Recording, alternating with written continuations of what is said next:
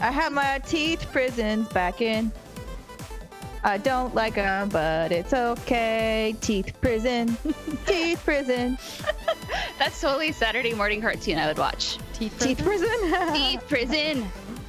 Got the molars trying to escape from the teeth prison. Don't let the wisdom ones get away. Teeth prison. Oh no, braces. All right. Teeth prison, they're clear, but you can't leave. It's like a weird force field thing, and you brush your teeth because Andrea's dancing to the song about teeth and the prisons that we keep them in. Teeth prison. What's good, everybody, and welcome to another episode of the What's Good Games podcast, your source for video game news, commentary, analysis, and funny stuff. Every Friday, I'm Andrea Renee, joined by Miss Christine Steimer. Hello. And Miss Brittany Brombacher. Hello.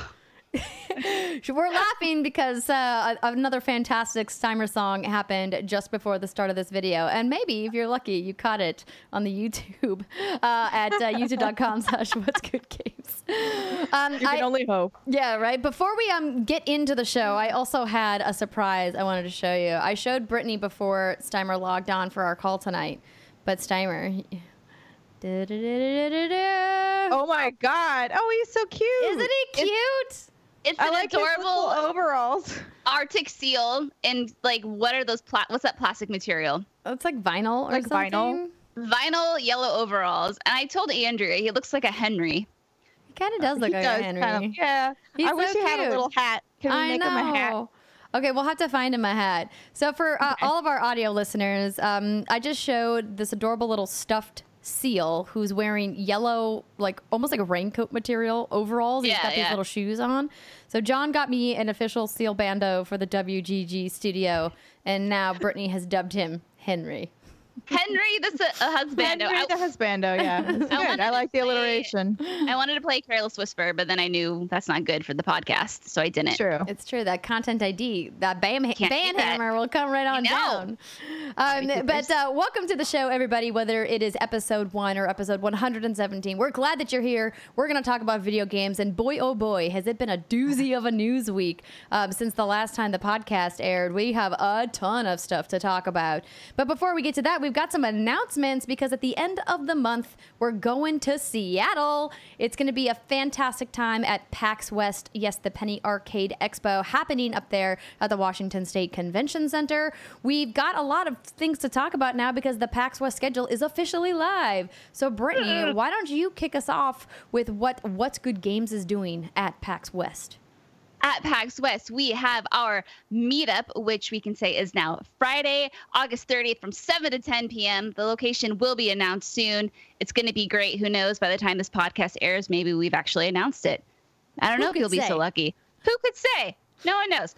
And then on Sunday, September 1st at 9 p.m., we're going to have our panel, What's Good Games Live? What are we going to talk about? Probably the stuff we've been playing. But other than that, we haven't thought about it, nor will we think about it. We're just going to show up and do our best.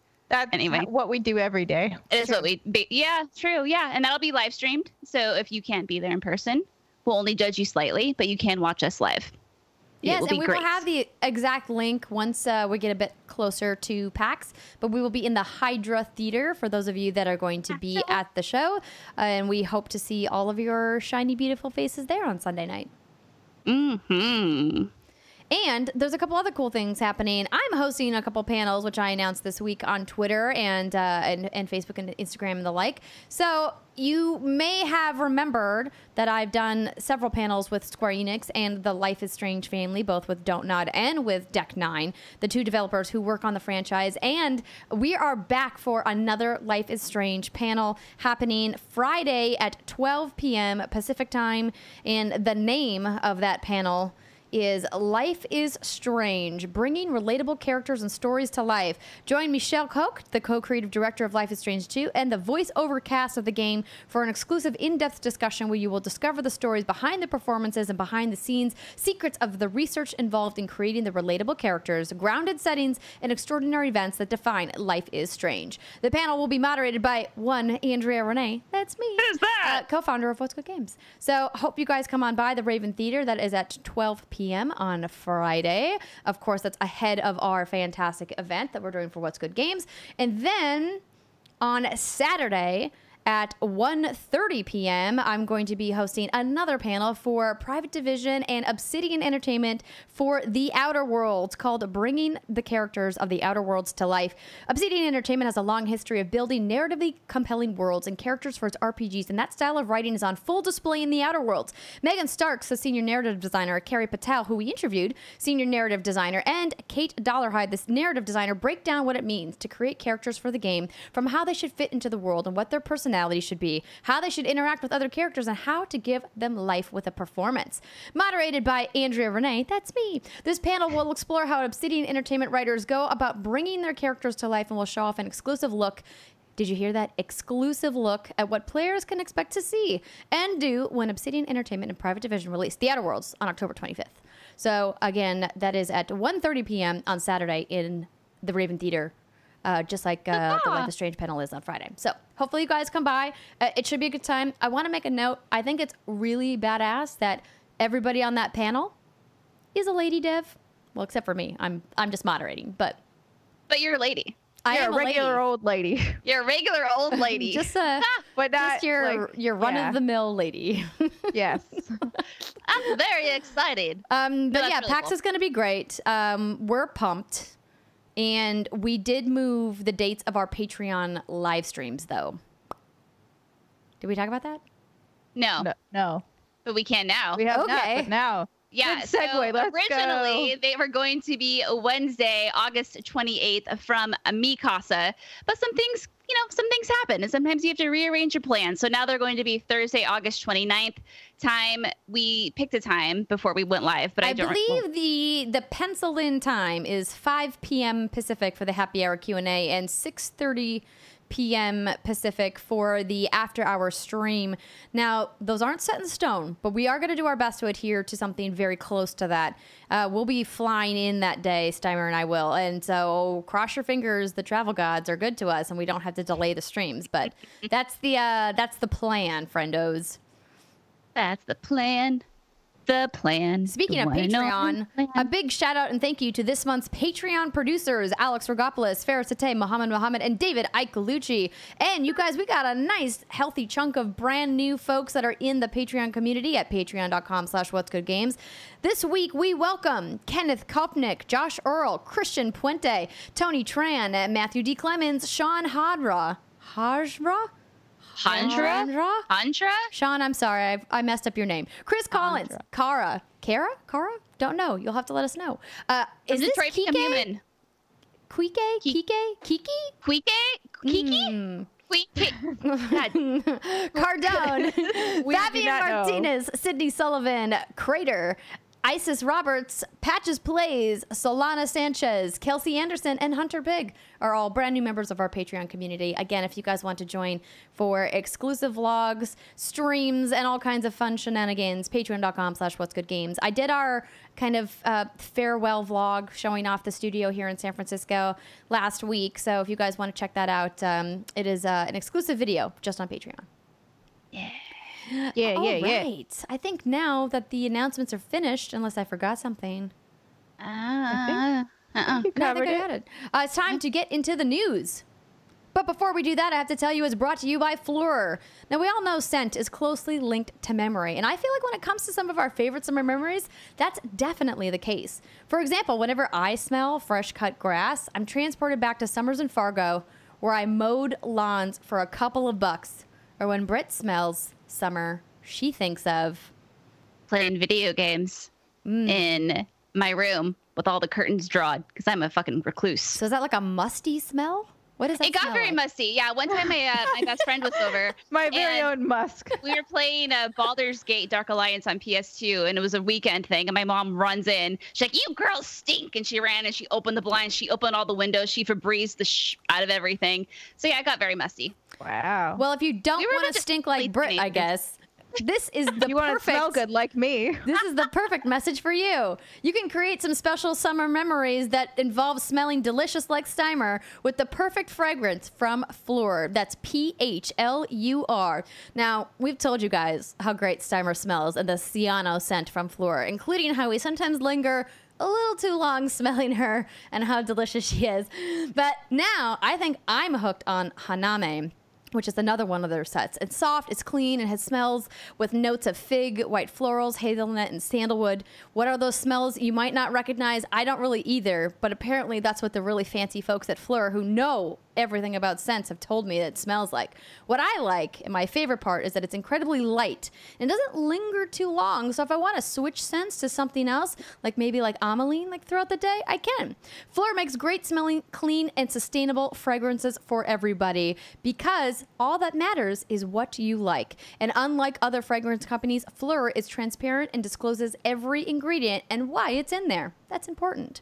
You guys can make your own scent memories with Fleur. Go to PHLUR.com today and use promo code What's Good to get 20% off your first custom Fleur sample set. Pick 3 scents to try and get credit towards a full-size bottle of your favorite. That's promo code What's Good at PHLUR.com to get your first 3 Fleur fragrance samples at 20% off. Fleur.com, promo code What's Good.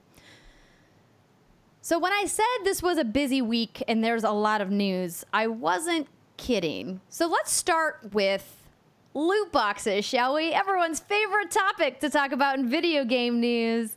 And oh boy. This time, though, at least it looks like maybe there's a step in the right direction when we're having this loot box conversation.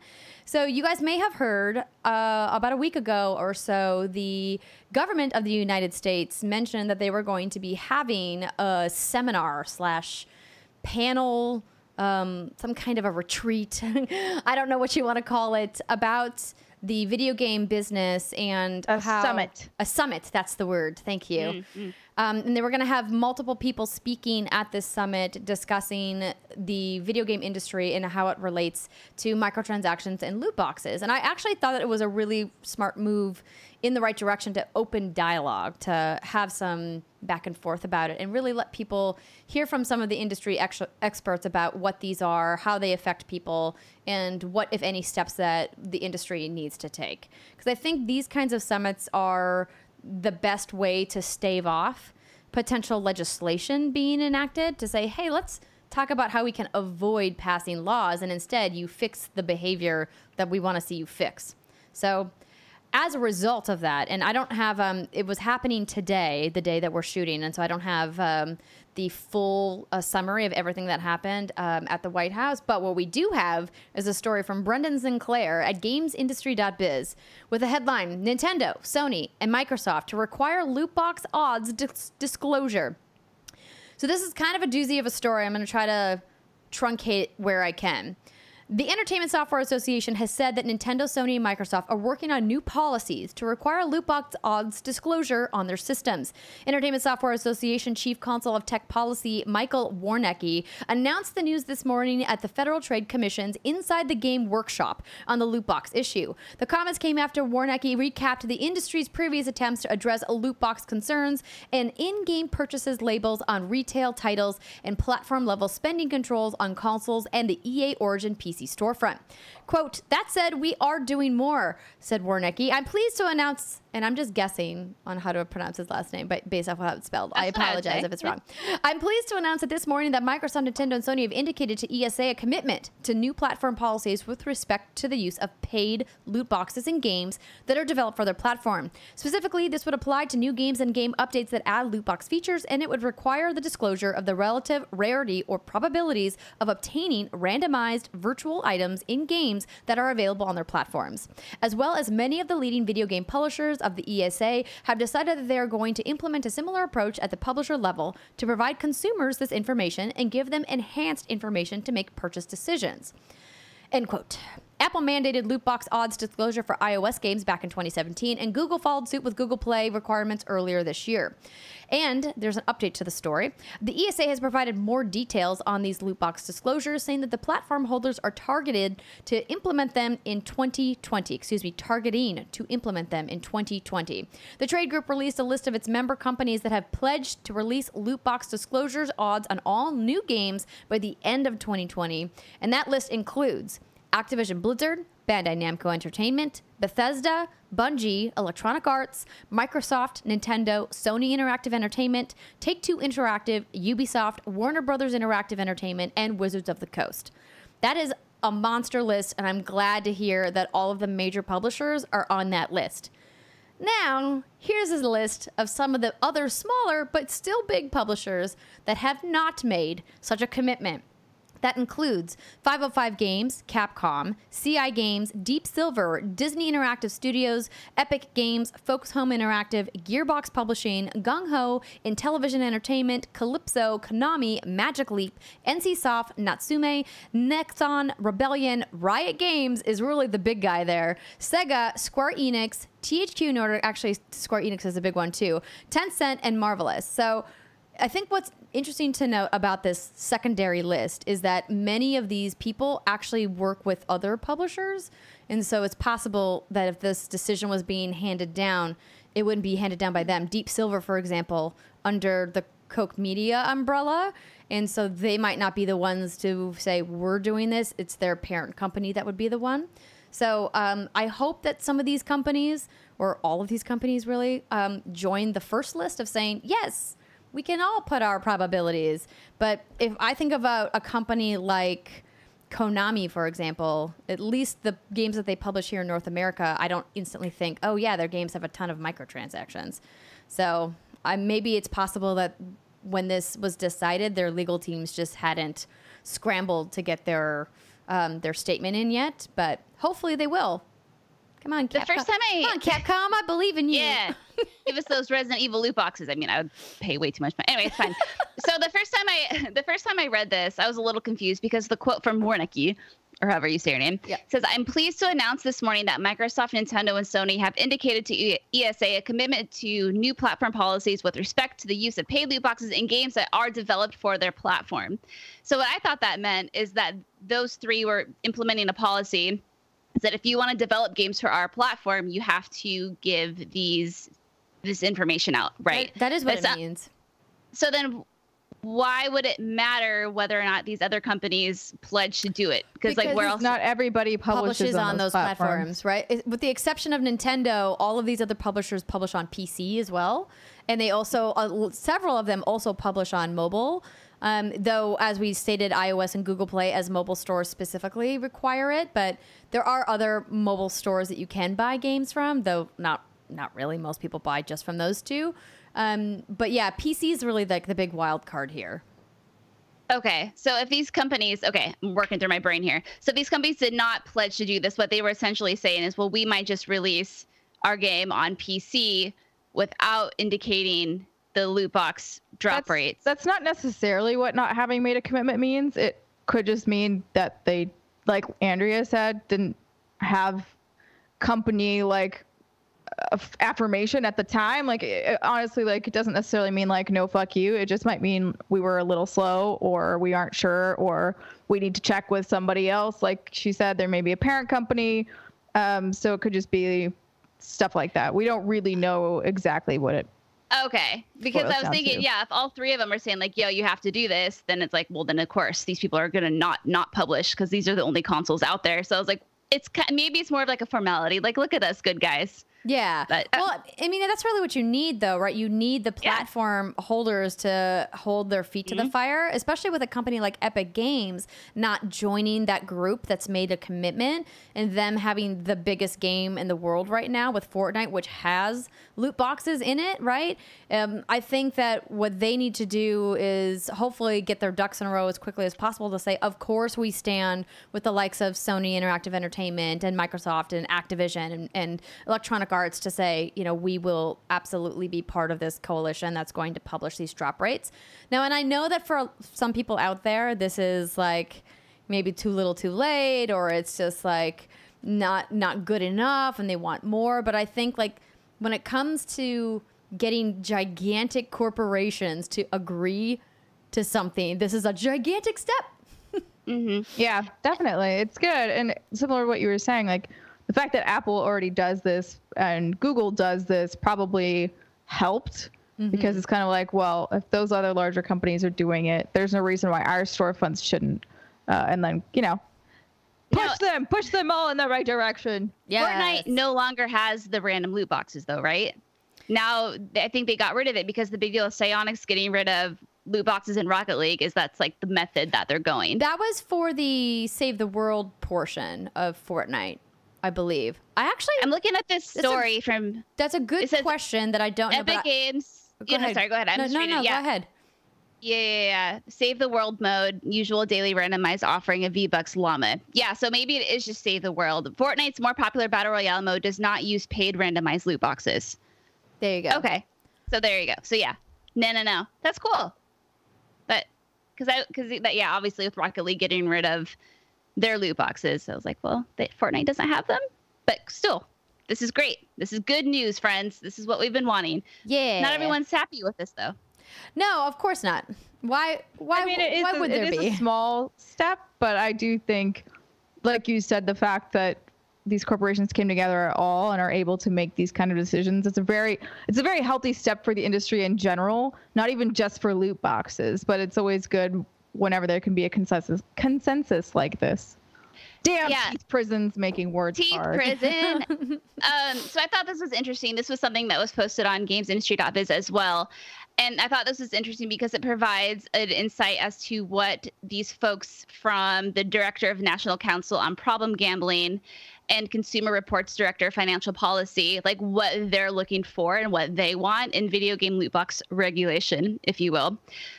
So I'll just go through this really quick. So I took some notes. So what happened was ESRB President Patricia Vance came up and she was saying that, hey, you know, now we have in-game purchases on physical labels. We have loot box disclosures now coming. But then the counter argument, the first one came from Consumer Reports Director Anna Layton. And her presentation centered on the argument that the goal of microtransactions in general, including loot boxes, is for people to purchase them and that companies will use subtle tactics to manipulate players into buying more of them.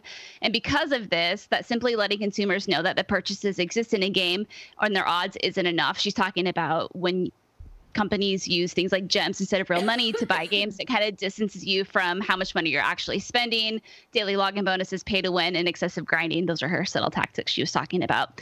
And then Keith White, the executive director of the National Council on Problem Gambling, he said that basically loot boxes are kind of like gambling, and he suggested that while informing consumers about odds disclosure, it's a good first step. It's not enough.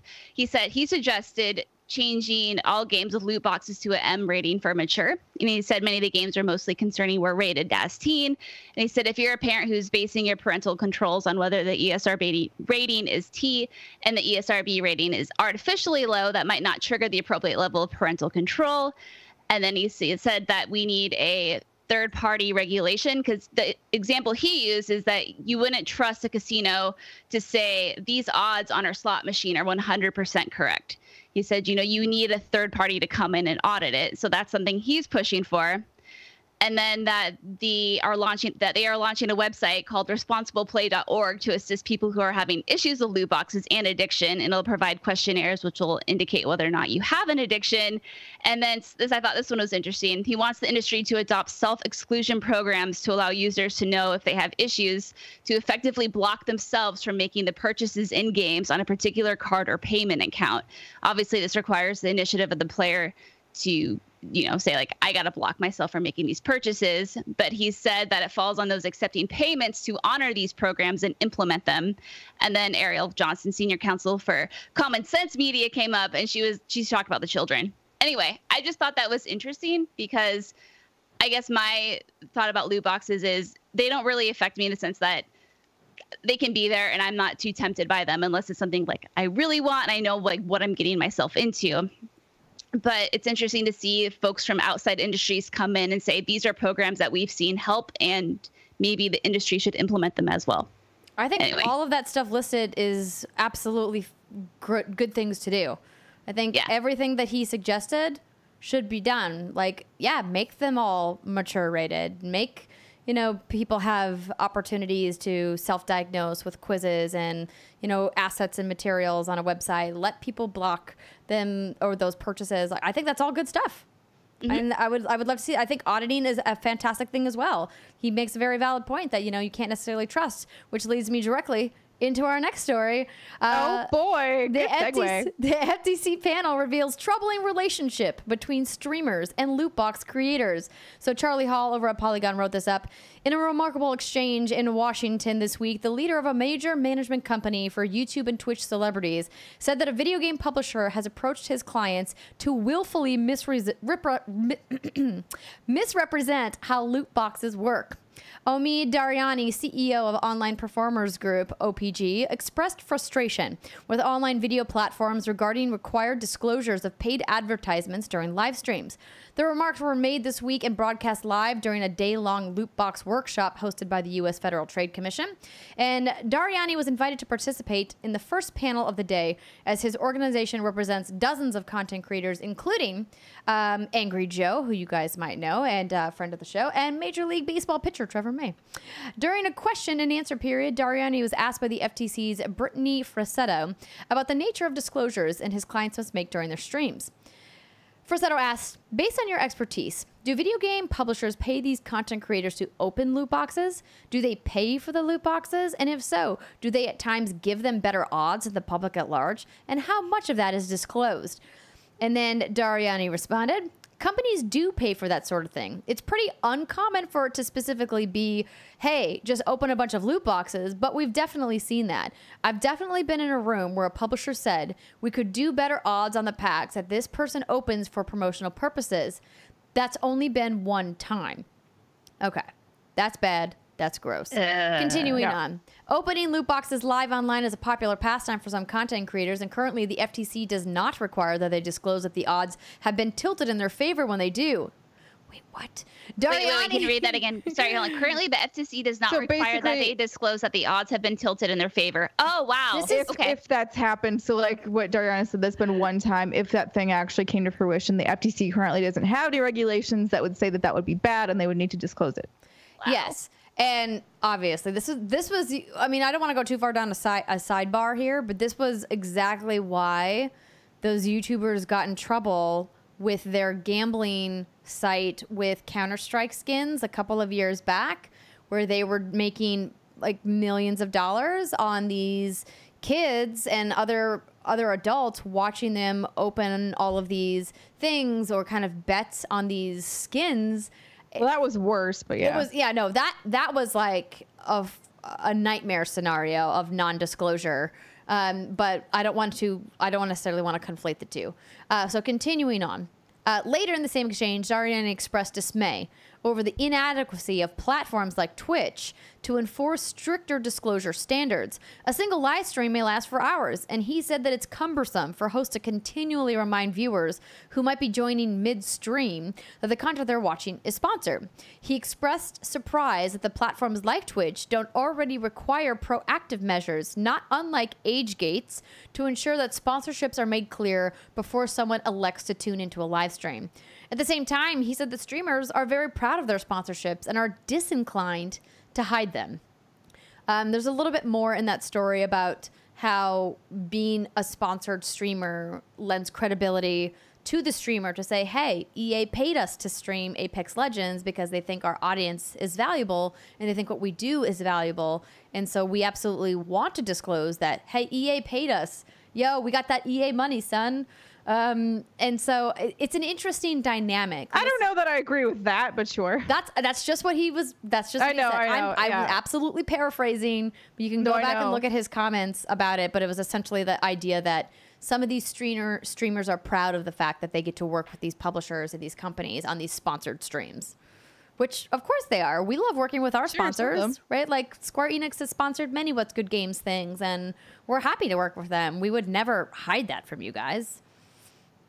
In cloaked in shadow, yes. But what we do is obviously very different than what's happening in this story. So I think What's interesting about this whole thing is, one, it's good that there's conversation about it and that there's some light happening or light being shown on this whole situation. I did not know, and maybe that's just me being ignorant, I did not know that this was a thing that happens, that publishers who have loot boxes pay people to open loot boxes and then stack the odds in their favor. That's disgusting. Ew.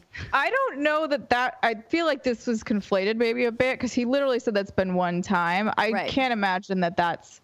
I don't want people being like, oh my God, every publisher has ever done this. No, agreed. I would say any paid streams, at least that I have seen in my time throughout multiple companies, have been not like specifically you will open loot boxes. Sometimes loot boxes are gifted, like here's a pack or whatever, do what you want with it. You don't necessarily need to open it on stream. You can open it in your house by yourself if you want.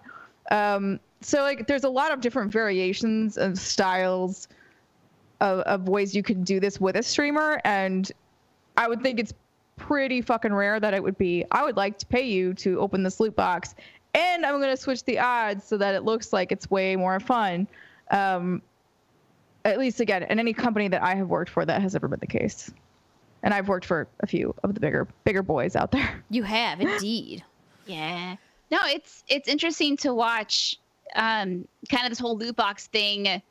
It comes and goes, right? I mean, Grant, I think there's a story every week we could talk about if we wanted to about loot boxes, but I think the big waves, and was it last year or the year before when it all started? It was with Battlefront 2, right? When all the real Battlefront was like the real shit. The poster child for bad loot boxes. Yeah. And then for a while, I feel like that's all we were talking about, and then it got kind of quiet for a bit, relatively, and then now we're starting to see, I think relatively quickly, like the change happening, and this is just a good step forward. I remember the first kind of Funny Games Daily I hosted with you, Andrea. I don't know what the topic was exactly, but we were talking about loot boxes and how all we really wanted at that point was just the transparency. What are the drop rates of this thing? And it's like, okay, well, here we go. Like, it's a good step forward, and we'll see where it goes from here. Mm-hmm. Hopefully we can take care of our own business without having to get other people involved. But we'll see. That's the goal. Step in the right direction. Woohoo! Just implement it faster. Also, don't forget, parents out there, that you can set limits on how much money your child spends on your console. It's a very important thing that you do. The parental controls on all 3 of the consoles are very in-depth now. Better now than at any time in history. And take advantage of them all. There are lots of great tutorials online to show you how to use all of those parental controls. And a lot of times your Wi-Fi provider also has parental controls. So if you want to lock down your Wi-Fi in your children's access to specific websites, a lot of providers on ISPs give really extensive parental controls for that as well. Mm-hmm. All right. On to the next story. It's a doozy. This is a step in the wrong direction. The story makes me so angry and sad.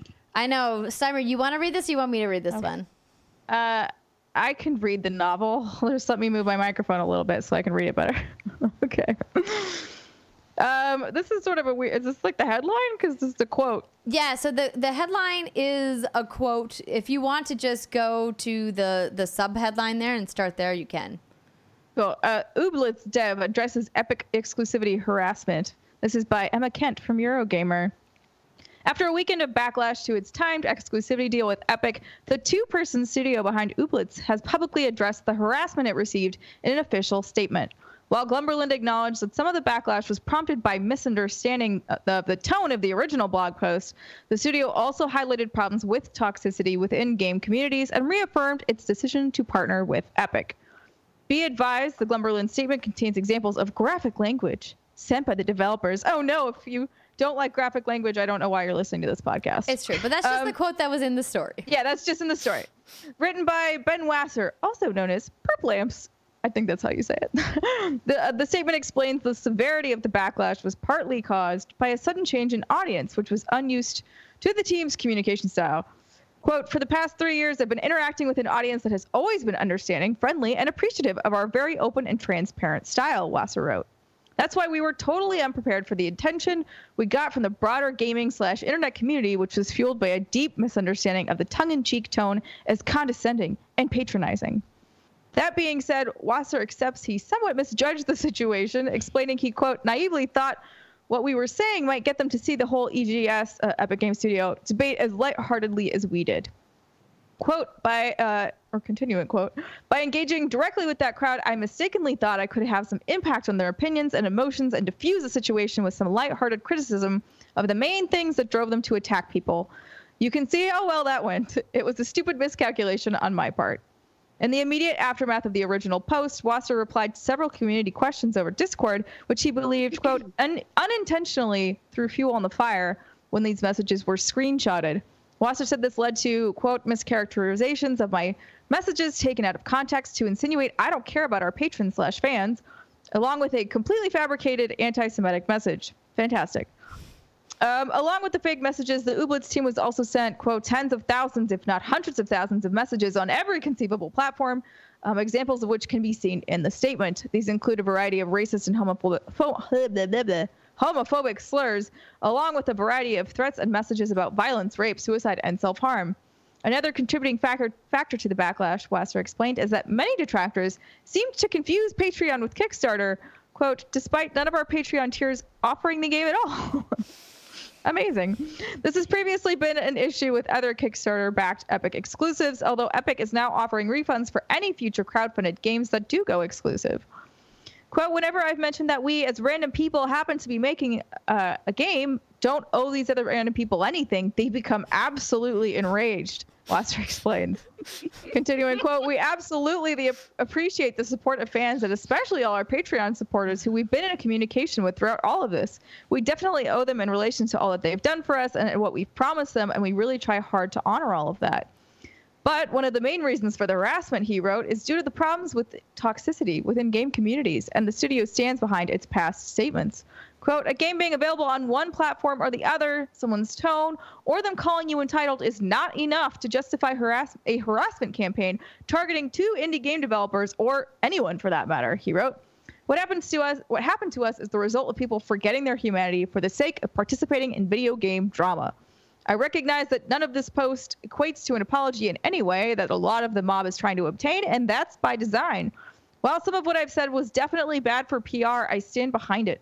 A portion of the gaming community is indeed horrendously toxic, entitled, immature, irrationally angry, and prone to joining hate mobs over any inconsequential issue they can cook up.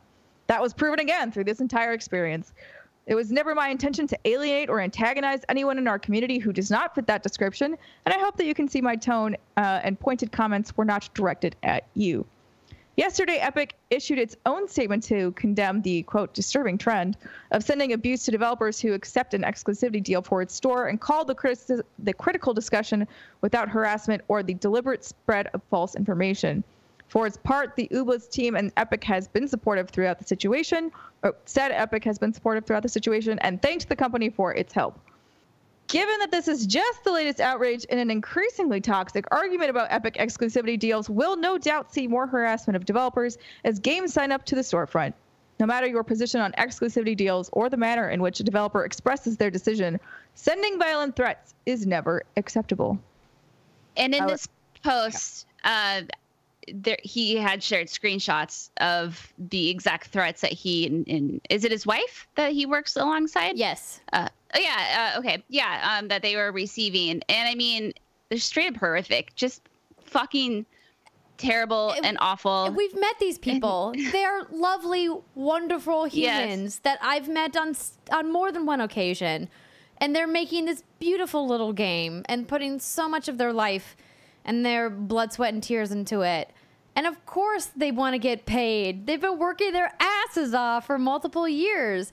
And if you're faced with the prospect of who knows if people will like it and will get paid, or, hey, this store is guaranteeing us that we're going to get paid for our time, why on earth are you going after them for getting paid for their work?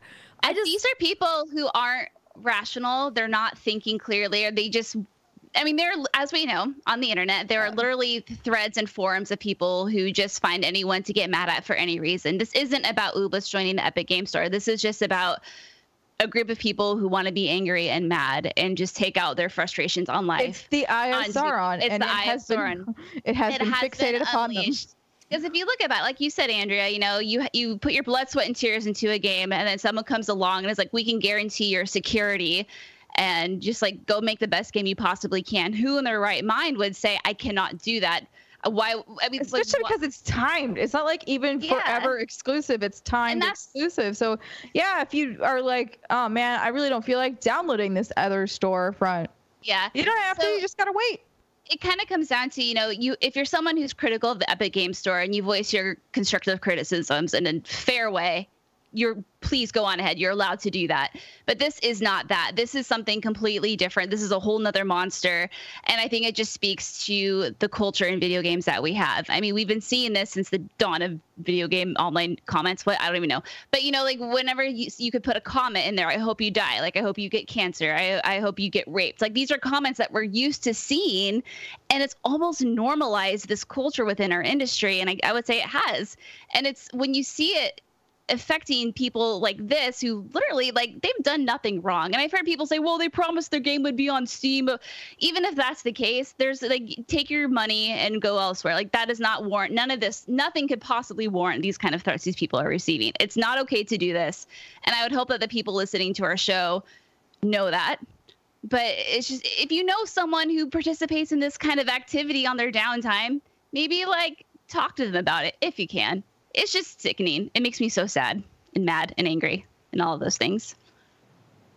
Yeah, it's just, it is an unfortunate reality of the current internet culture, especially with gaming, because as I believe like one of his quotes up here was talking about entitlement. And I think that's definitely a large part of it. Video games are so readily available. They haven't really gone up in price much over the past whatever fucking decade. Like, so people are used to expecting a certain thing, and when they don't get it, it is like a toddler tantrum. And it's interesting to see the way some people react. So Ooblets is doing the tough parent of like, we're not apologizing, and we're not like, this is what it is. We are the parent in the situation, and like, if you don't like it, fine. And then there are definitely other times when other companies have sort of given in to said tantrum. So I think like and that's why the tantrums continue, to be quite honest, is because if it gets results, of course, like what else are you going to do? You're going to say, this is the only way anyone will be able to hear me is if I'm just like the worst version of myself on the internet. That gets a response. Me being polite doesn't necessarily get a response. So I think in part it is due to conditioning, and that is also unfortunate. I was reading the post that was originally created as well, and I personally really appreciate the transparency and the tone and the personality of the post, because I'm someone who doesn't really give a shit about the Epic Game Store or Steam. You know, I just kind of like my outsider perspective. I rarely use both. So I was reading through it. I'm like, oh, this is like, I appreciate the transparency, because that's always been something with What's Good Games. And even before I was on What's Good with Blonde Nerd, is I want to be transparent with my audience. I don't want to have to like pretend to be all PR and PC speak, because that's like not me, and that's dumb. So I was reading, I was like, okay, so what in here could have, you know, besides just joining the Epic Game Store, like what is it in this post that could have set people off? And there were two paragraphs that I think really just, I don't want to say annoyed people, because that's not the case. It just people are just being irrational. But the first part was when he talked about what this means for people who want to play this game on PC. And what he says is what it means for you. You'll have to install EGS Epic Game Store if you want to buy Ooblets on PC. I know that's asking a lot, but I believe in you and your ability to download a free thing and create a user account if you haven't already done so to play Fortnite, which I know you have. And then later on when he starts talking about entitlement, he said it's also really disappointing to see folks threatening to pirate a game just because they can't get it on the game launcher they're used to. Feeling like you're owed the product of other people's work on your terms or else you'll steal it is the epitome of that word entitlement that people use to discuss immature, toxic gamers.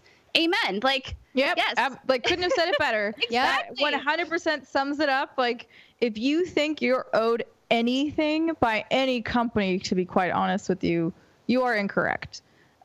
Companies don't owe you shit. Now, that doesn't mean they shouldn't try and get your business, because obviously you are the one voting with your wallet and giving them dollars. But that is the two things are not equal. Like, that does not mean that therefore you own any part of this company or you should be in charge of any of the decisions made in this company. No, they will decide, and you decide as the consumer whether or not you pay for that thing. And that doesn't mean steal it, because that's also against the laws of humanity, really. And so, oh, there's a child screaming. I don't know if you can hear that. For a second, I thought it was a cat, and then I realized the door is shut. And then I was like, oh no, why would I be able to hear the cats? Are they outside? So I'm glad it was a child and not a cat. Just a child running around outside. Don't worry about it. I don't know. Yeah. But anyways, yes. Yeah, that was very well said. And I always am of the mindset that you're allowed to have your feelings and you get to own your own emotions. And you are absolutely allowed to be frustrated and angry that a game you thought was going to come to the platform of your choice decided that it's not. You're allowed to be mad and be like, dang it, I really wanted to play that game on Steam and I'm mad about it. But you're not allowed to go harass somebody because you're mad. And I think that goes for life in general, not just video games. And I think that it's indicative of a larger toxicity in online spaces with our culture at large right now, is that people are mad. They're mad about life. Life is fucking hard for a lot of people right now for a variety of reasons that we're not going to go into here because it would take way too long to list them all. And and just because you're mad about life and you get to be mad, you get to have that emotion, it does not mean that you get to go hurt somebody, that you get to harass somebody or threaten somebody or really say nasty things to anybody. Like, that's just not how you deal with anger. Instead, what you should do if you're having any of those inclinations is go find a therapist and try and work that shit out and learn some different coping mechanisms to deal with your anger that don't involve lashing out at other people. Because I guarantee you that shit doesn't work in the real world. Like, if you had a real office job and you're in there and you're mad one day and you fucking punch someone or you call them any of the things that are in this blog post, you will be fired. You will be out on your ass. Like, and maybe incarcerated. Who could say? Yeah, depending on what you did. Yeah, like, so this is not how a real way to deal with any of the feelings that you're having. Which, again, as Andrea said, you are completely entitled to your feelings, and no one is saying otherwise. But what we're saying is you need to learn how to channel it. You need to grow up a little bit. This is another opportunity to remind you of takethis.org, a mental health awareness website that says it's okay to not be okay. And if your version of not okay is you're really, really angry, then there are professionals out there that can help you with that anger. And you should maybe research some professionals and go, maybe my anger is not healthy. Takethis.org. Yes. All right, Brittany, do we want to move on? Yeah. Do you want to take the next one? Yeah. Okay. Hold on. I need a palate cleanser. How about this? How about we can skip this story and come back to it, because a lot of people have written in about it, and we can go to a nice palate cleanse of Pokemon. Would you like this one? Yeah. Brittany, you want to take this palate cleanser was made for you. This is perfect. Okay, I'm gonna talk about some Pokemon Sword and Shield shit. So today, Nintendo released their Galar region update where they dropped some new info. And so I picked and chose some paragraphs from GameSpot, just covered the meaty, lovely, dense chunks of information. You like that? All right. So one of the big features that Pokemon Sun and Moon for 3DS introduced to the series was the Alolan Forms regional exclusive variants of some older Pokemon that boast a different appearance and typing. The upcoming Sword and Shield for Nintendo Switch will have their own regional variants as well, and we got to look at a handful of them in the game's latest trailer. So first up is the Galarian Weezing, I needed this, thank you, Steimer. First is the Galarian Weezing, which could very well be this generation's equivalent of the wonderful Alolan Executor. Galarian, that guy. Oh yeah. Galarian Weezing has smokestacks atop its two heads that resemble long top hats, while the smog around its mouth looks like facial hair. You can see the dashy Pokemon for yourself below. It looks like a bong. It looks like a bong. It's a bong. Hold on, I need to open this image. Now listen, it's coughing is one of Oh my god! Oh my god! It's so tongue-in-cheek. I fucking love it. So now, like, coughing is one of my most favorite Pokemon of all time. He's just so derpy and cute. I love him. Are you excited to get a stuffed version of this bong? Oh my god, yes! I hope they make it. I don't smoke. But I would. No, I don't either. To me, they look like nuclear stacks. No, what I'm saying. But well, no, what I was gonna say is if someone out there makes a Galarian wheezing bong, I will buy it. And I will display it proudly in my office because that shit's fucking awesome. No, it totally looks like a bong, but he's super cute. And I see what they're going for, but like I guarantee there was some definite intention in there. Because coughing, wheezing, it's like a poison type Pokemon. Of course, Isn't the Pokemon companies North American? Did you say the Pokebong? Did you call it Pokebong? No, the Pokemon companies. Are you sure? I feel like you said Pokemon, which is the best. I'm gonna rewind that. I'm pretty sure. No, like the Pokemon. I think what I did is I strung the words together a little bit too closely. The Pokemon companies, I thought their North American headquarters were in Washington, like the state of Washington. They are, yeah. It should be Redmond, I think. Washington was like one of the first states to legalize marijuana. Is this a coincidence? Probably not. No. This is totally intentional, and I love every second of it. All right, next we got the Galarian Zigzagoon and Galarian Linoon. Unlike standard Zigzagoon and Linoon. I just love reading. I wasn't even going to leave this detail in there, but I just love seeing your faces like glaze over. Okay, these forms have black and white. I love Pokemon. What are you talking about? No, I'm more like Andrea. I'm sorry. That's You're right. You're a Pokemon OG. So unlike standard Zigzagoon and Linoon, these forms have black and white fur rather than brown, giving them a distinctly punk aesthetic. Zigzagoon looks like a skunk. Intriguingly, Galarian Linoon is capable of evolving into an entirely new Pokemon named Obstagoon, aka Gene Simmons. It's just so Gene dumb. Simmons. No, he looks like Gene Simmons from Kiss. Wait, what? Okay, I'm copy Googling Obstagoon. Obstagoon. Obstagoon, by the way. Yeah. No, he looks like a big old. He looks he looks like Honey Badger. No. He looks like Gene Simmons. Hold on, I have to switch the Wi-Fi network. He's Gene Simmons meets Honey Badger.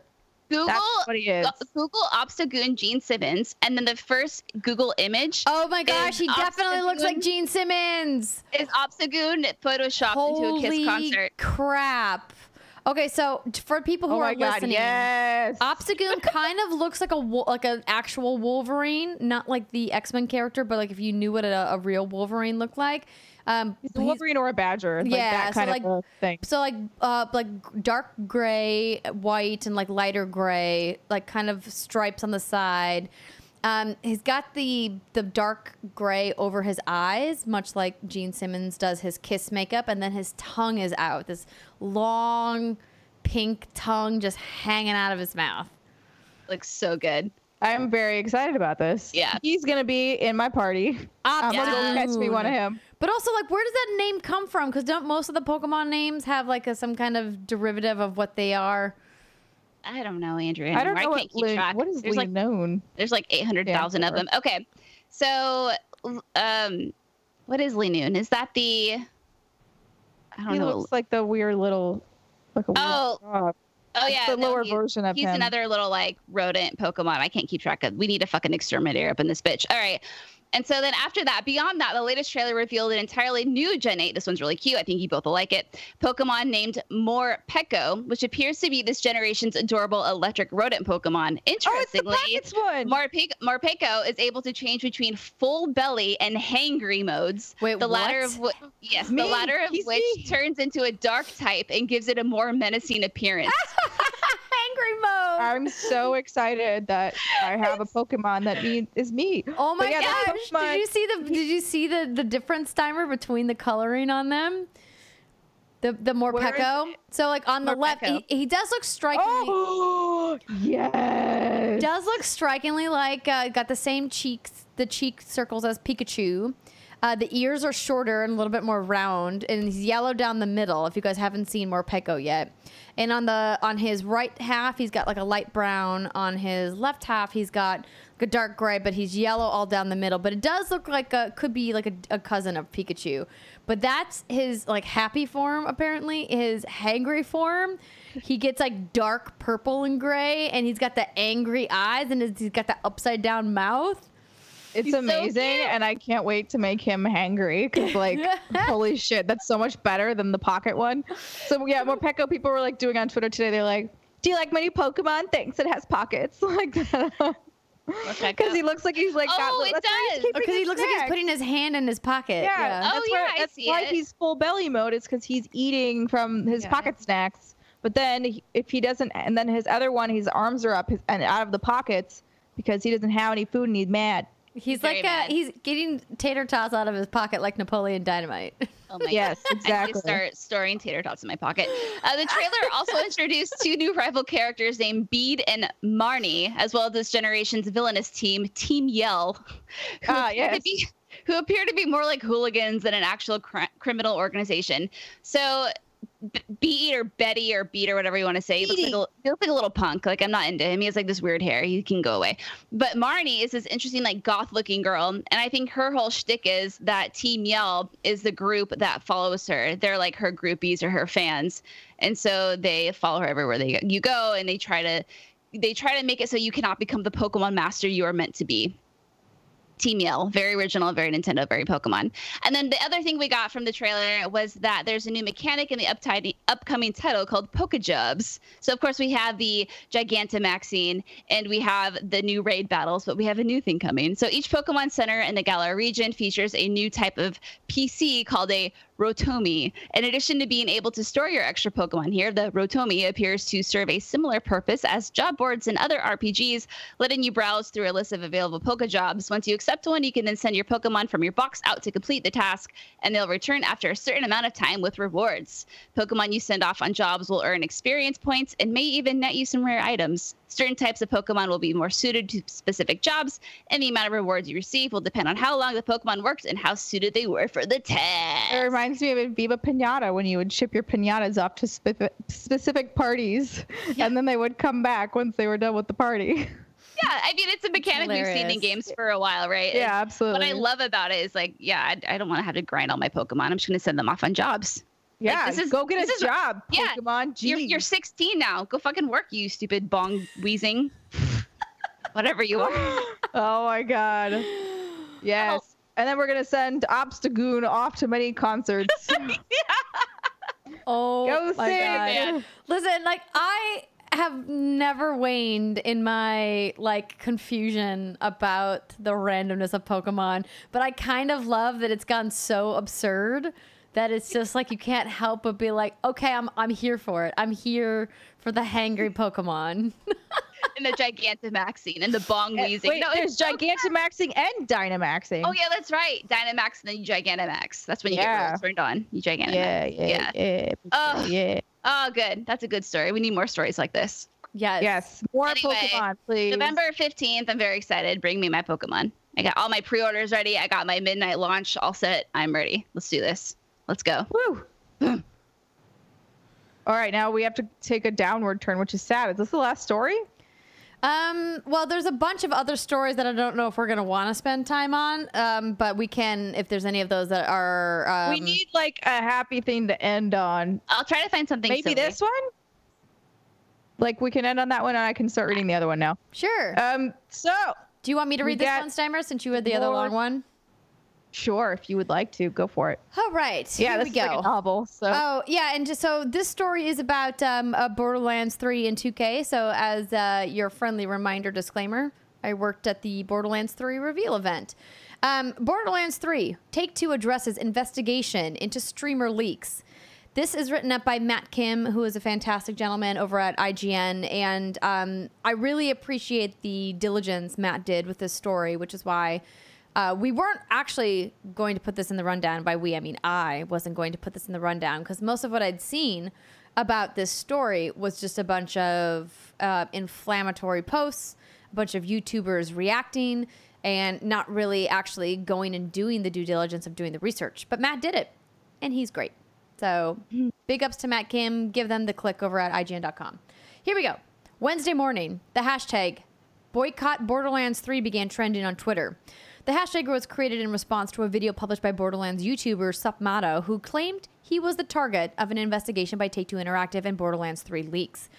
IGN has learned that the 2K Games and Take-Two, the parent company of 2K, as well as Rockstar and Private Division, have indeed been investigating Supmato's Borderlands 3 videos as part of a wider investigation into an ongoing Borderlands 3 leak. Just as a reminder, Rockstar Games, Private Division, and 2K are all underneath Take-Two Interactive, in case you were wondering, why are those people interested? 2K serves as the publisher on Borderlands 3, which is being developed by Texas-based video game studio Gearbox Software. Earlier this week, YouTuber Supmato published a video that claimed that 2 private investigators showed up at his residence to inquire about his Borderlands YouTube account. Quote, I don't feel like I have anything to hide. They questioned me about various things relating to my channel, the live stream that was discussed on my channel, and they told me they were from Take-Two Interactive, end quote. However, our investigation, meaning IGN's, revealed a complicated 10-month investigation initiated by 2K and Take-Two into prominent Borderlands 3 leaks. In a statement to IGN, 2K confirmed the investigation into Supmato. Quote, Take-Two and 2K take the security and confidentiality of trade secrets very seriously. The action we've taken is the result of a 10-month investigation and a history of this creator profiting from breaking our policies, leaking confidential information about our product, and infringing our copyright, a 2K Games representative said. Supmato's video focused on an incident related to the official Borderlands 3 Twitch extension, which Supmato reported based on a Twitch exploit. Quote, it's not some crafty workaround, Supmato claims in his video. On April 29th, the official Borderlands YouTube channel posted the reveal of the Twitch extension leading into the gameplay reveal. I can confirm that. I was there. And the name of the testing accounts were exposed in that video. This wasn't found by me. However, 2K alleged that Supmato's leaks into Borderlands 3 goes far beyond just the Twitch extension. Supmato's YouTube channel has published videos dating back to 2018 with information on Borderlands 3, including accurate details on characters and mechanics months ahead of Borderlands 3 official reveal. In our discussions with 2K, we've learned that the Twitch streams Supmato used as sources were set to private, not public, as Supmato claims. We were told that it was an exploit in Twitch's security that allowed Supmato's community to data mine their way into getting access to the thumbnail previews on what were private test streams. This puts Supmato's claims in his Borderlands 3 videos into question. So I'm going to pause there for a second to just do a quick explanation as to what's happening here. Supmato was a YouTuber. He watched the Borderlands 3 reveal, much like millions of people did around the world. And he, like a couple of other people, noticed some quick screenshots of some stuff that was happening in the Twitch EchoCast EchoCast Twitch extension trailer, meaning that 2K Games had a private Twitch channel set up with offline accounts so that they could test their streaming functionality and not actually go live on a channel that alerted people. However, they left a freeze frame of one of these shots that had the usernames of the channels in. Some, enterprising young individual on the internet's like, hey, we should follow those like random channel names and see if they ever go live again and see if we can get some sneak peeks, because I think what 2K was intending to do was to make dummy accounts on Twitch and then practice this with the extension and see if it worked. If you really want to dig into the story, there's a whole nother sidebar about like how Borderlands API works and how they created the Twitch channels and blah, blah, blah. I'm not going to go over that here. If you really want to dig in and you want to learn about it, you can go do that on your own time. But essentially, I guess the only part that is confusing to me is like, to our knowledge, because we would use it if it was real, Twitch didn't have private streams. Like, you are streaming live, or you might be on an account no one fucking knows, but like it's still public. Well, they don't have private streams available for us, for normies, right? Even for their partners. They may have a private stream functionality for a giant partner like Take-Two Interactive, right? We don't know. I haven't reached out to Twitch to ask them if they provide private streaming API services, if somebody's developing an extension for their platform. I do know from working with 2K at the Borderlands event, they did do extensive work with Twitch specifically for this extension. And that's why they were promoting Twitch so heavily during the stream, and why you could only watch it really on Twitch, though you could watch it on YouTube afterwards, was because they worked very closely with Twitch on it. So, yeah, of course. That being said, I would hypothesize that perhaps they did have access to private channels that Twitch does not make available to the general public. But back to the story. According to sources, thank you. That's where I was. In our discussion, blah, blah, blah, blah, blah. Okay, here we go. Quote, the information he's sharing about the situation is incomplete and in some cases untrue, a 2K representative said in a statement to IGN. Not only were many of his actions illegal, but they were negatively impacting the experience of other content creators and our fans in anticipation of the game, end quote.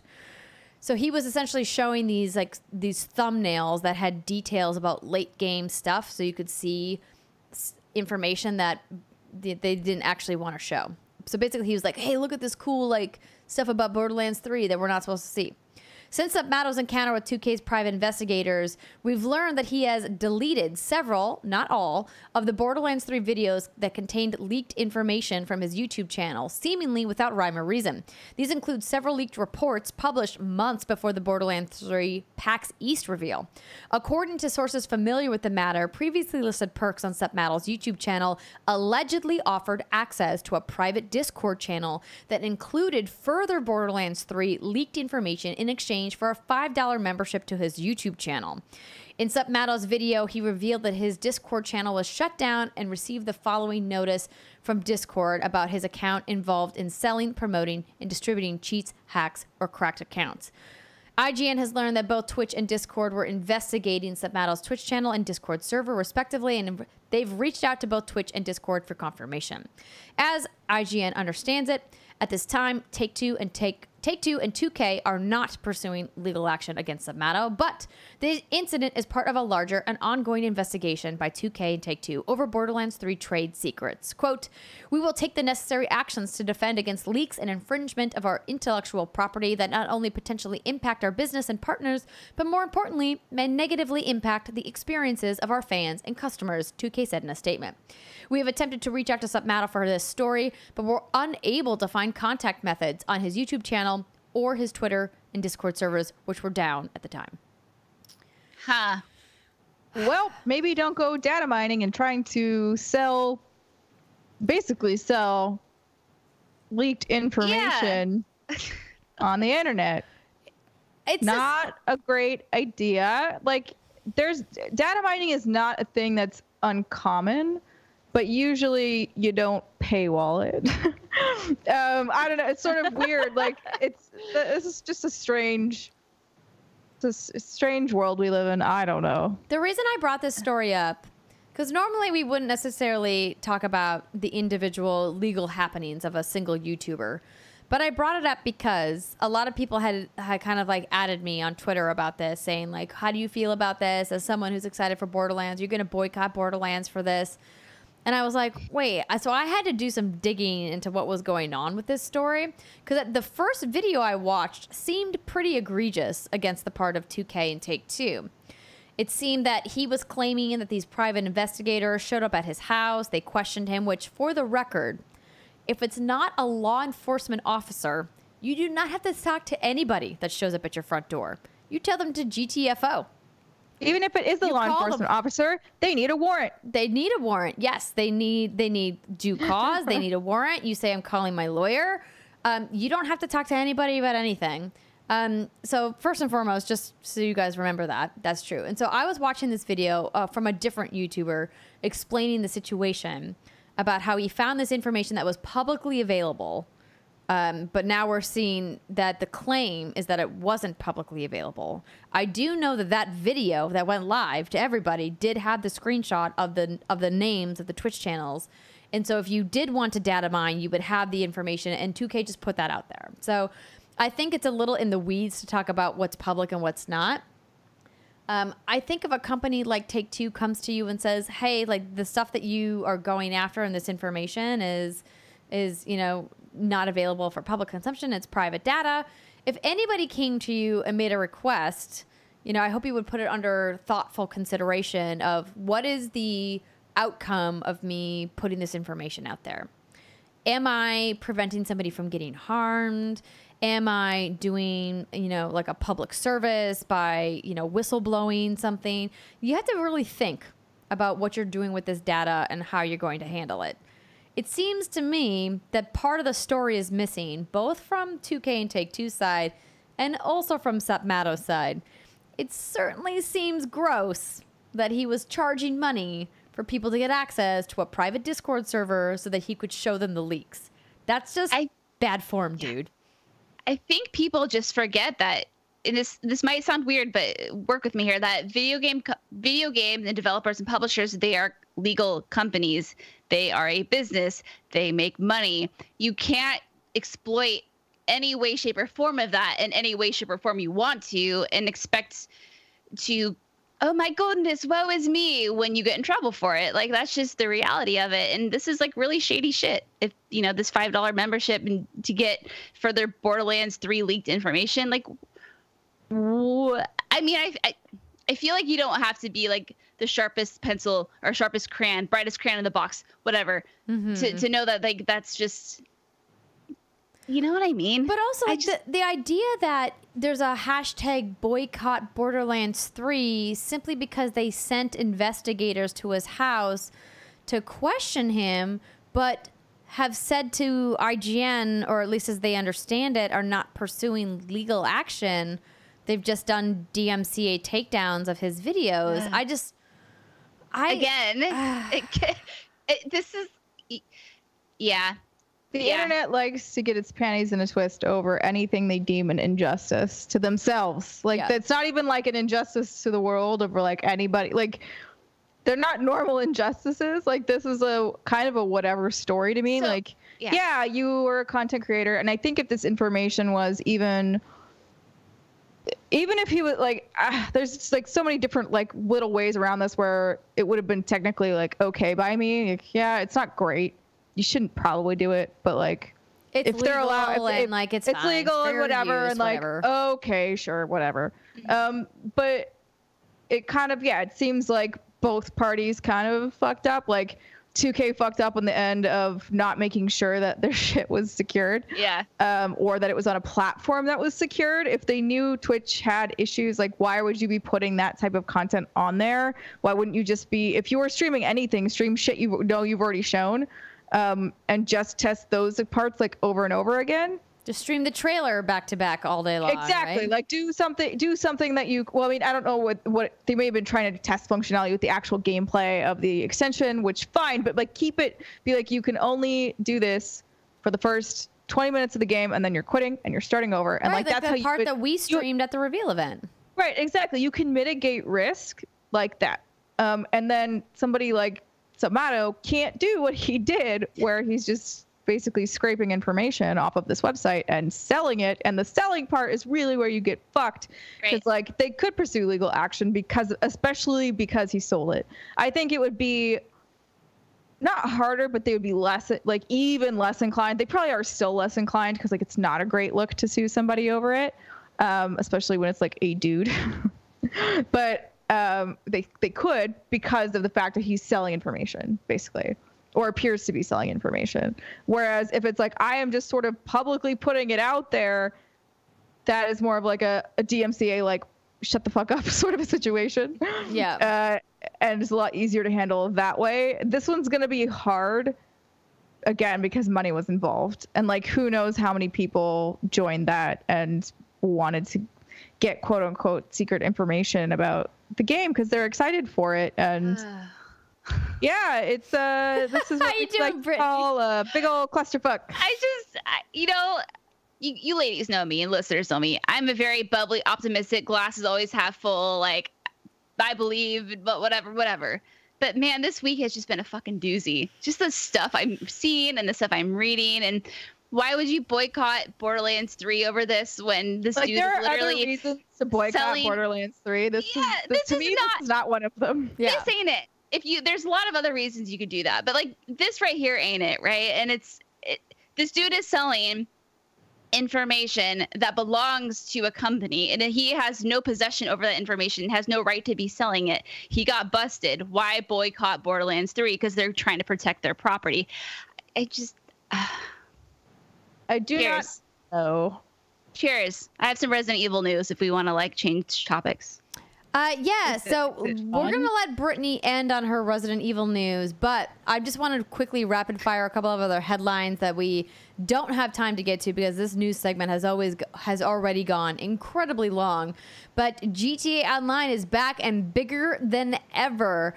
They have officially made the most revenue from Grand Theft Auto 5 with microtransactions in GTA Online because their new casino expansion is apparently super popular. Shocker. Hey. Who doesn't want to go to Vegas in a virtual world? I do. Let's go.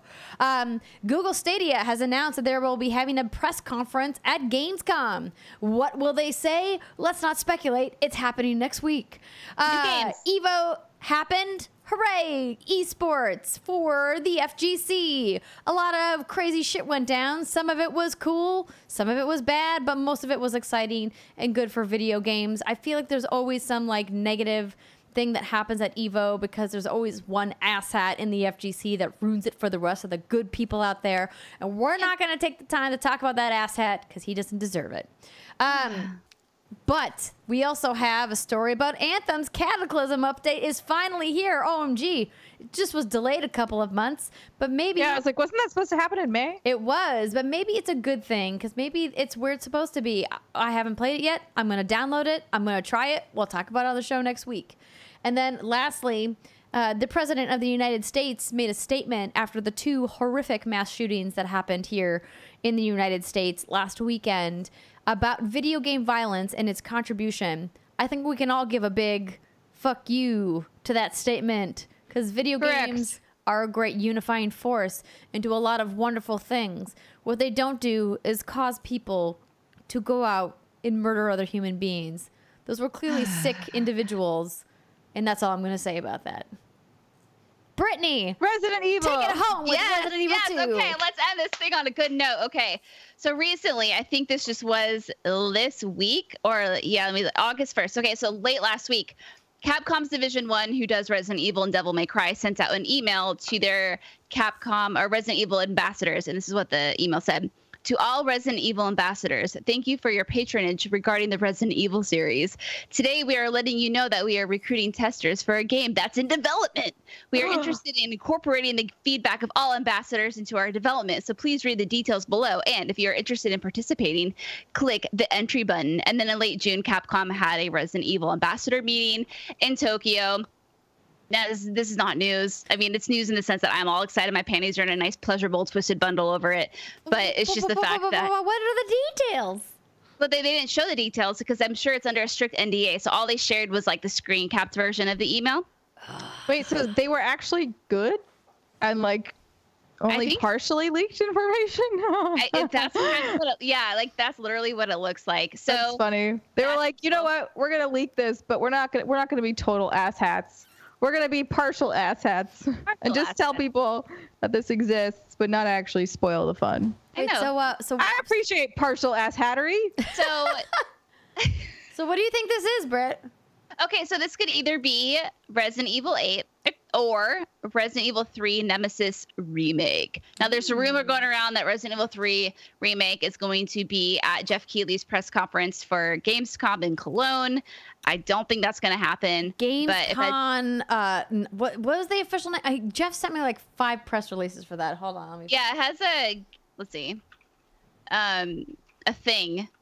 Let's see. The thing is called Gamescom. Oh, I don't know. All I know is like Gamescom opening night live. More than 15 publishers set to debut world premiere content and make announcements during Gamescom opening night live on August 19th at 8 p.m. CST or 2 p.m. Eastern Daylight Time, or for us here on the West Coast, it's a pleasurable 11 a.m. Pacific. Oh, yay! That's great. So yeah, the rumor is that Resident Evil 3 remake. I don't know. Seems a little soon. Granted, I would take it. I would take it willingly, and yes. That's what she said. That is what she said. The other Resident Evil news is that back when I was actually at your house, Andrea, and it was Steimer, Alana, and we did the show from your place when you were in Australia. You were somewhere. That it was in right. late January. Yeah. We talked about Resident Evil coming to Netflix and how there's a story that broke, that there's a series that they're trying to figure out who's going to be part of it and all that, but it's going to delve into the Resident Evil lore and whatnot. Well, yesterday or the day before, it's made a huge reappearance on social media. I lost my shit because I thought it actually had happened. Turns out there's no official confirmation, and the viral image that was being shared across of the supposed Resident Evil Netflix series was actually an altered one of the Haunted Mansion. Oh, Oh no! That goes to show you what I know. That said, though, a few outlets are reporting it as being confirmed. I don't know if that's for clickbait. I don't know where these sources are coming from, but I like to say where there's smoke, there's fire, and this is absolutely 100% happening. Well, I hope for your sake it is. I think Resident Evil would make a great Netflix series. I will never watch it. I'll watch it with you, Brittany. Thanks. I like watching scary shit. I just don't like. I know. That's why I always go to bed. You guys are like, we're watching thing. I'm like, okay, bye. Yeah, the last time we were all together. We just stopped. We paid for it, and then we never watched it. I know. Yeah. We cooked a whole. What'd you say, Andrew? You're like, let me know if I'm crossing the line, but I want to bake a bunch of cookies. I was like, fuck, I should bake the cookies. And then I walked out because I'd had a bath, and then Andrew was like, we're baking cookies. And I was like, cool, I'm going to bed. Good night. Just turned around and walked straight to sleep. Yeah, it was a good night. Yeah, we ate the cookies and we were just up chatting. I don't remember what we were talking about, but we started. The problem was I started the movie, so we were going to watch Us. Because I haven't seen it yet, and I've heard nothing but good things about it. And I was like, who's the perfect person to watch this with? Brittany. And so I bought it on like my on-demand cable system, and then we started it, and then we just started chatting, and I paused it, and I was like, this seems like the movie that we should probably be listening to. And then we never finished it. And instead, the next night we watched Detective Pikachu, and it was amazing. Yeah. So good. Good time. All right. Well, that's going to do it for us for the first segment. Can you believe it, ladies and gentlemen? Over an hour in. And we have more What's Good Games to come. Stick with us. We're going to take a brief break. When we come back, we're going to talk about what we've been playing. Plus, we've got those mythic patron shout-outs. We'll be right back.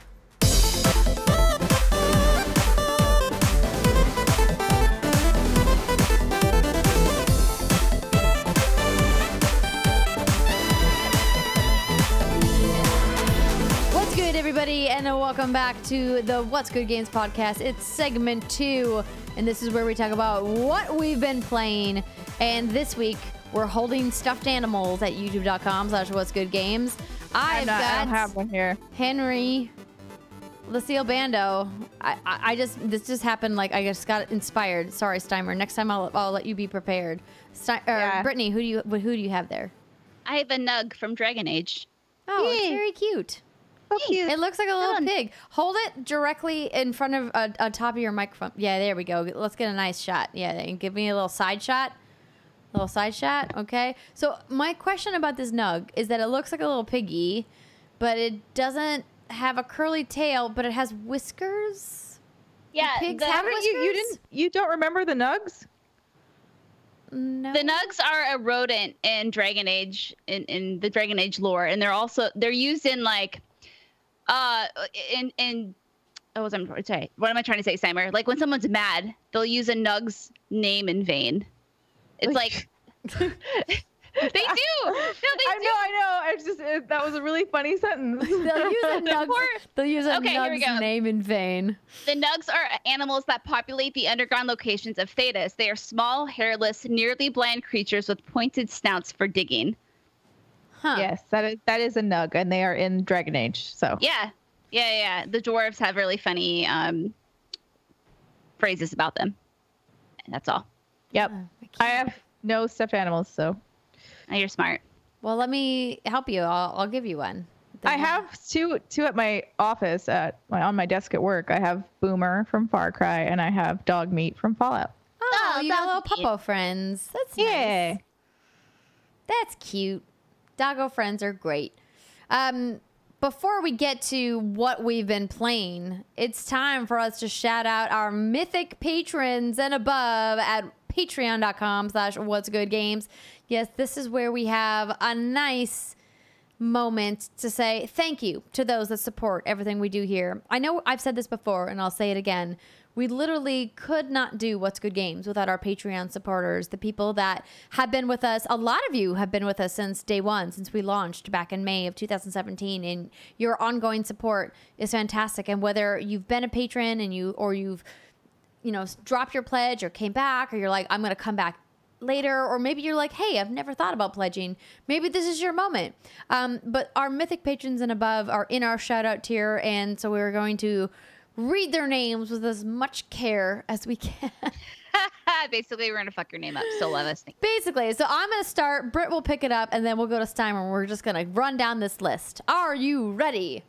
Ready. Here we go. Yeah. Let's start with David Iacolucci, Alex Rigopolus, Mohammed Mohammed. Faris Attieh, Matthew Simpson, Joe Kennison. Filet Alajmi. Fala? Fala. Oh, don't worry about Did I that. say your Oh, name okay. wrong? I'm sorry, dude. Adam Bankhurst, Missiel Villegas. I fucked that up a little bit. I'm It's sorry. I okay, slurred for some Misael. reason. You're gonna meet him at PAX. It's gonna be great. Actually, you met him. He's the one who I brought feel us like pie I met him. hole. Yeah, I know. I was like, I've met him. I just Also, slurred I'm his name. tipsy off of the whiskey that he brought us. So thank you, sir, once again. Oh, I want some of that. He may have It's said he's bringing good. some to PAX, and I'm gonna force him to let me drink it. And by force, All I right. mean ask nicely.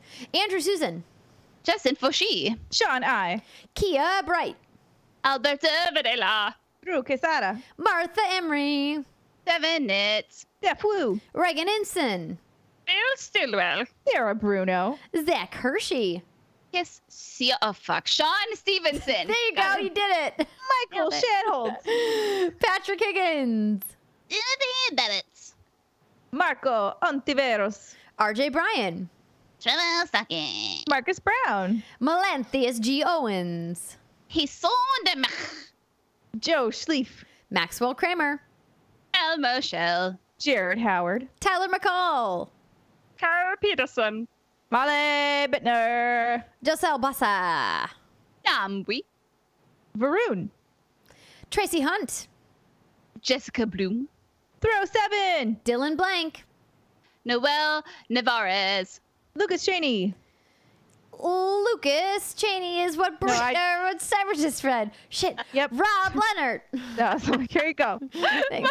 Drestrup, John Drake. That guy, he's great. He's gonna help me build us a new studio. Jacob Yeah. Safari, Adam Carniston, Emily Kent. Trent Pennington. Gabriel de Andrea Renee, Chris Wilson. That's not your name, Gabrielle. I'm sorry. Ariella Furman. Will Cullum, Will Hernandez. Brian R. Johnson.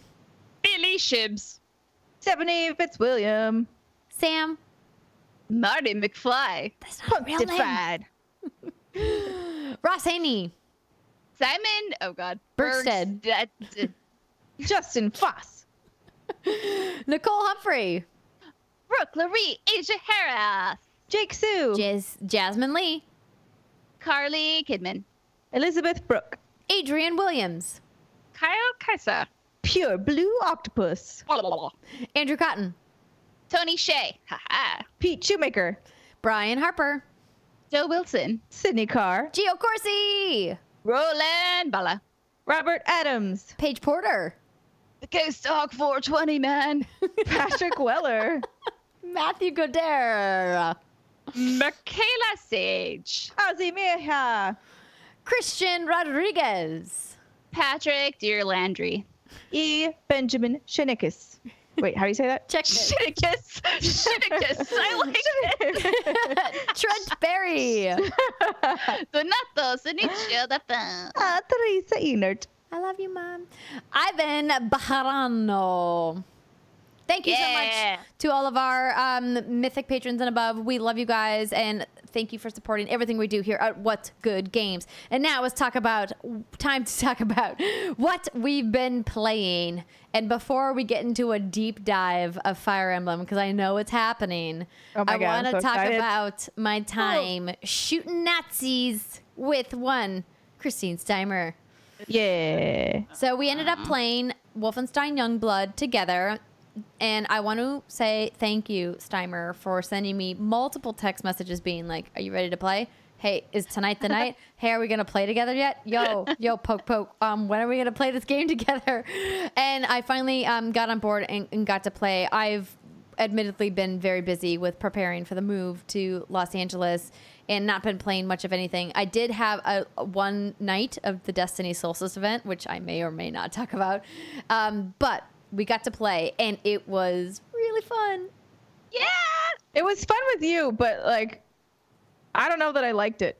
From the so that sounds weird. No, I understand exactly what you mean. Continue. Yeah, so the first two portions, like two, I guess, major sections of the game, I played alone and you played alone. Sorry, did she join your game? Yes. Okay. So we made it to the catacombs. Once you're at the catacombs, the game kind of fundamentally changes. Yeah. So the first few sections are a little bit more traditional Wolfenstein. They're linear. You'll run through the thing. You'll know usually exactly where to go because there's really not that many other options. And go through. You'll kill a bunch of Nazis. It'll be great. You'll have a good time. Once you hit the catacombs, the game kind of morphs into, and other people, I guess, that I've read about on the internet have likened it to like a Destiny. I don't know if that's the exact best example, but I understand it's not I sort of get where they were going with the comparison in the sense that you will be traveling back to sections of the same map that you were at before, and like you can encounter random quests, like the person on the radio will be like, so there's a Nazi over there, like you need to go kill him, or like, oh hey, there's like, go put a bug over here, blow up, do these random things on these. They're honestly not, to me, that large, like these quote unquote open world maps that are really small for like an open world sort of a thing. But the main problem that Andrea and I kept having, where I honestly wanted to be like, fuck this game, was the enemies respawn so fast. They are just on your ass at all times. And so even when you clear out an area, and we were playing on normal, by the way, it felt like you just couldn't have a lot of breathing room. Like the minute you cleared out a section and you like went a little bit far forward, if you backtracked, they were there again. And you were like, cool. Hey, I just killed you like a couple minutes ago. What are you doing alive again? Yeah, so that part was really strange. And then I think, Andrea, you mentioned this when we were playing. You were like, Wolfenstein's never been very good at player direction and like, hey, level design indicating where you should be going. The fact that they are trying to do sort of open world maps on these other sections is really like, it exacerbates it so much. You just really tell the like direction for them is hard, and it's difficult for you as the player to really know where you need to be going and how you can get there in the first place. Like you may need to go up, you may need to go around and down and to the left, and then through a courtyard, and then down to the basement, and then up again. And like, there's just so many weird ways of getting to where you need to go. I just found it like kind of an annoying experience, which was weird because the preview event I was so happy with, because it was those more traditional Wolfenstein levels that they showed us, and not like the weird kind of open world part that you have to keep going back to. Yeah, it was incredibly frustrating. So first off, thank you to Bethesda for sending us codes so that Steimer and I could play together. Just so for disclosure purposes, they provided us with codes, and we each got a code, so we could have hypothetically tested out the buddy system, but we didn't. And that's important to note, because when I went into Steimer's game, I retained all of my individual progress and the things that I had unlocked for my character, even though technically the skin was a different. I was Soph and you were Jess, and in my playthrough I picked Jess as well. But then when I went back to my game, I retained all of the progress we had made together. And you that's good. And you only get that if each person in the game has purchased a copy. If you're using a buddy pass, when you are in your friend's game, you get to play together, but you don't retain. If you leave to go play with somebody else, you don't retain your progress. And I think that's just worth noting for people who are using the buddy pass system. I do like that they have it. So if you play with one person, you play it all the way through together, you can. They will retain their progress with you only. Just a little clarification. That's how we're playing it. Yeah. But when it comes to the comparisons, to me, this just feels like a traditional RPG in that sense. It does not feel like Destiny. And I don't want to get down a rabbit hole comparing Destiny to Wolfenstein, because I just think it's a bad comparison. Destiny is a shared world shooter, and it has a whole other slew of features that don't match up. This just feels like there's a base. You go out on a mission, you come back to the base, you talk to people, you upgrade. You go out on a mission, you come back to the base, you talk to people, you upgrade. I mean, there's a multitude of RPGs you could compare this to. Yeah. What I think is weird is that it's a first-person shooter, and it's been a linear, story-driven first-person shooter, and Machine Games has been very excellent at that. And so why they chose this path, I'm not sure. The frustrating part that Steimer's referring to in our traversal is that there is not a lot of direction in the level design about where you're supposed to go. And to make matters worse, there's no map. You only have a mini map, and you can barely see what's happening. And as anybody who's ever used a mini map, which I'm gonna go out on a limb and guess is everybody listening to this podcast, if you see a marker on the edge of your mini map, you always go to your big map to go, is this marker really close or is it super far away? And I just think it's close because it's on the very edge of the mini map. But there's no big map in Wolfenstein Youngblood. And that, to me, is a puzzling choice. Same. I said this last week too, and someone in the YouTube comments said that if you hold still, the map apparently expands. I haven't tested it to find out, but either way, it's wild that there's not a button that you can press to just like pop up your big map. Yeah, no, like stand still. I stood still for a long time. It didn't get any. It didn't get any bigger, but like even if it. But I don't know. Maybe it does, but even if it gets bigger, that's a poor design choice. Like you can't have the idea of having like an open world traversal system, even if they're open instances and not a true open world, and not providing a map, particularly with the verticality that we find in Wolfenstein Youngblood. Like there was a section where Steimer and I were running up and down between 3 or 4 levels trying to figure out where the marker was so that we could progress to the next section. And it's just such a monumental waste of time. Why make your players run around and look for an objective just for the sake of having them run around, especially since you're going to have to revisit these locations several times for all of the missions you're going to do? It just seemed like such a head scratcher of a choice, and it does actively contribute to a frustration while we're playing. And so that part of it was irritating, and like it makes me kind of not want to finish the game, which I'm sad about. But I also want to mention the things that I like about Youngblood, which is I like that they have these 2 female characters. I like that they're super powerful. I don't really like how we went in the prologue from them being trained by their parents, you know, BJ and Anna, and then they're feeling really confident, and then they have this nice little beat where they're like having imposter syndrome of going, can we do this? Can we actually go out there and kill Nazis? I'm unsure of myself. I've never done this. And then bam, they're instantly like badass Nazi killers.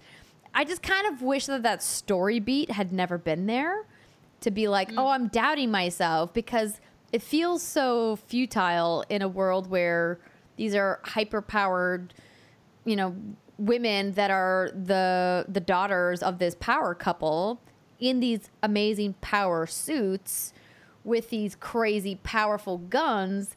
It just feels like, you know, it's leaning into what Wolfenstein is all about, which is like this run and gun, hyper action first person shooter. It just felt like at odds to me that they would take this moment to be like, yeah, but they're weak girls that had trouble shooting animals on a hunting trip, but now they're killing all these Nazis without thinking twice about it. I'm like, it just feels false. Yeah, this goes back to what I was also saying last week, is I think it's all about expectations, right? And I think knowing that this is a cheaper game, they're offering a buddy pass with it, and this isn't going to be that solid. I mean, I love Wolfenstein: The New Colossus. It was an awesome game, and I thought the pacing was great. I liked the story. I liked the way it went. Even when you went back to the central hub, you know, the same sort of thing. Like, you go back, you talk to characters, but it all felt so well planned out and so well orchestrated that you could just spend hours in there just wandering around and talking and finding new things to do. But yeah, I hear you. Like this, I really like Wolfenstein Youngblood as well. I mean, I like it in the sense that it's a fun shooter. It's a fun with some RPG mechanics. It's fun to hop in there and walk around and shoot some shit and explore a little bit, but I'm not champing at the bit to hop back in. It doesn't have that same draw that New Colossus had, and that was my first Wolfenstein game. So that's the only one I have to compare to. And I think that's kind of what has saved me from the disappointment, if you will, is just knowing that this isn't going to be that next game, but knowing what Machine Games is so capable of, it is also still kind of a head scratcher. Like, is this just a filler game? If so, that's a little obvious, but it's still fun. I don't know. I think this is definitely an experiment for them to test building more I hate calling it open world because it's not really open world, but I guess just larger, more flexible maps instead of the kind of more traditional linear ones that they've built.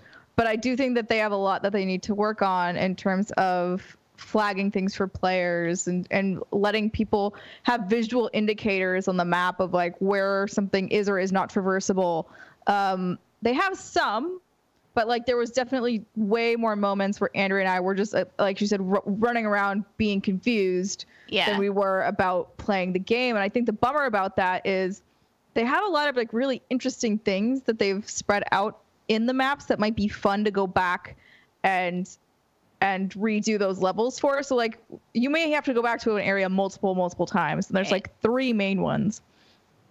And one of the things that they have in there is like you find floppy disks, you decode them, like, ooh, then you have to like try and go find where these stashes are. I'm like, this is cool in theory, but the fact that Andrea and I have spent 20 minutes trying to figure out where the main objective is right now means we're probably never going to find any of this shit, like, because we're tired.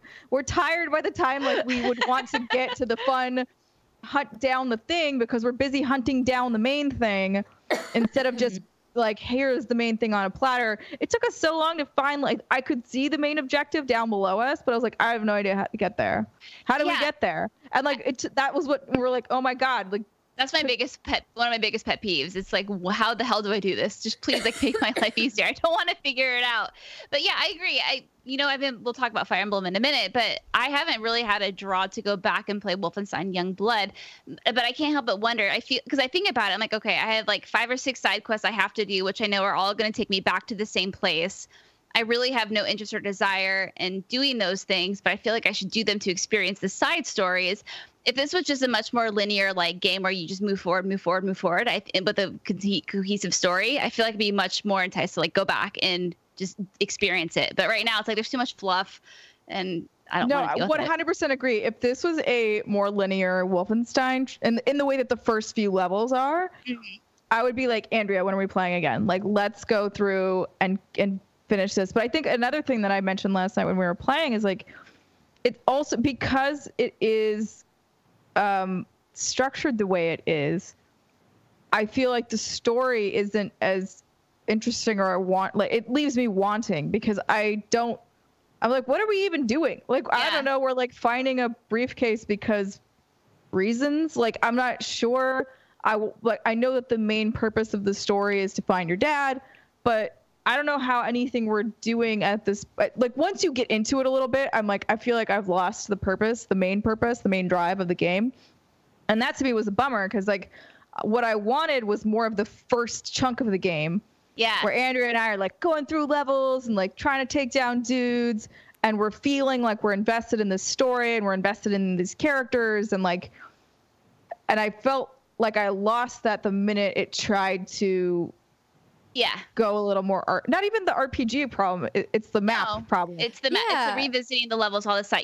I'm with you. Yeah, exactly. And the idea of like the daily and weekly quests, like that was an odd choice of like grindiness for what? Like, I was like, why would I want to come back to this? It's so frustrating. And like the element of the almost like Metroidvania stuff that was introduced off the get-go, like how we got blocked from going to certain doors because it was like requires, the laser work item, or requires the electro work, or these, and then here are some undiscovered ammunition type. It's like, you're weird. Introducing these elements way too early in the game. It makes me, disheartened that I have to come all the way back to the beginning levels once I get some kind of gun further down the way. And like, for what? And I think about the stashes, and I'm like, what's going to be in that stash besides like a pile of silver coins that I really want, to upgrade the guns, and obviously like more guns and other things like that. But they didn't do a good enough job of like kerneling out, like dropping the breadcrumbs along the path to go, you're going to want to keep chasing this path because this is what you get. This is what you get. There's 2 guns. Well, I guess technically there's 1 gun in my upgrade list that I'm not even using, because at the start of the game, you choose if you want like the pistol or the machine pistol. And I chose the traditional pistol, and I was like, I'm never going to pay to upgrade the machine pistol because I don't play with it. But it's still there in my menu, and you can spend coins on it and then never use it. it feels like it had so much promise, and I was very excited about this game after Steimer and I had so much fun playing it at Judges Week, back at pre-E3. And now that it's here, and we played up until like level 20 almost. So like a decent chunk of the game. It's just like, I don't know. It's kind of like why did you make this choice? Bit of a head scratcher. And I think this is to me, it's funny to me. I don't know where I'm trying to like backtrack to the last week. Yeah. Because last week everyone was up in arms about these microtransactions and being misinformed about them. And I saw a few things on my Twitter of like, well, like this game has problems, blah, blah, blah. And I want to be here to say, yeah. And Andrea and I can sit here and acknowledge that this game has problems and also say you shouldn't be up in arms about these bullshit microtransactions, which are not the worst problem in this game. No, like, the microtransactions are like cosmetic related. The boosters they took out of the game. If you want to buy boosters, cool. This game has a ton of problems, as Steimer just said. But none of them are microtransaction related. Like those boosters, like I already feel like we leveled really fast. We leveled super fast, yeah. Yeah, so I was like, is this even, why would that, I'm glad they took it out because I feel like it wouldn't have even been necessary. It would have felt really weird. Exactly. But that was the other thing I thought was also strange. I was like, am I just out leveling a lot of the shit already? I don't know. It feels imbalanced in a lot of ways. I was worried with this game launch that having the title Wolfenstein on it would hinder everything about it. And I hate saying that because I don't want to sound over dramatic or anything. I understand why Wolfenstein's in the title, but when you think of the Wolfenstein titles, I mean, like I said, New Colossus is my first Wolfenstein game, but I fucking loved it. I loved it so much. And this doesn't feel like that. Obviously there's Nazis and you shoot shit and the gunplay feels real great. But other than that, it's just a little, I still stand by what I said last week. It's still fun. Jason and I like to grab a drink and just like sit down and play it and shoot some shit and like laugh and giggle, whatever. We're little schoolgirls. We giggle and we laugh and have a good time shooting things. But it's not that narrative experience that I know to be with Wolfenstein, I guess, even though I've only played one game. That's a great way of putting it. It's not the experience that Machine Games has set you up to expect from the reboot of Wolfenstein, but it's fast, it's fluid, the gunplay is great, the bullets feel great, shooting Nazis feels good, the traversal is super fun in the power suit, being able to double jump and get up to these places. Like it feels fun. It just feels repetitive and badly managed from a navigation standpoint when it comes to level design. And that makes it not as fun to play, and that's a bummer. Agree. Yeah, there was even one point where we thought we were in the right place for that one mission, remember? And we were, and like we kept going, basically we like went in and out of this loading screen section off like constantly because we were like, wait, is it inside this thing? Is it outside this thing? Where is it? There's no map. How do you not have a fucking map in your game? And so then we eventually realized we're not even in the right section of the map because like there's 3 zones basically, in addition to the beginning 2 areas, and we were in the wrong one of those. But like there was no real. We were super confused. It was not super clear. So that was a bummer. But I do think though, even despite like the navigation issues, which are a problem, I really feel like for me, the thing that kind of killed my motivation the fastest was the respawning. It just drove me up a wall. I was like, are you serious? These fucking guys are back? That's so weird. Maybe I haven't had Are you playing on casual? Is it like a normal thing? No, we're playing on normal. But maybe it's just my game. I don't know. Yeah, I don't know. When you guys mentioned the respawning, I was like, I don't know if I've even like it's never popped up in my head, but I'll be paying attention now and I'll let you know. Yeah, there was times when I screamed because I wasn't expecting there to be a dude and I ran face first to someone.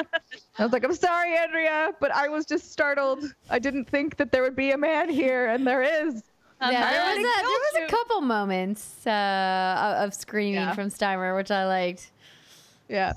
It was fun. I was surprised. I was caught off guard. Let's talk about Fire Emblem.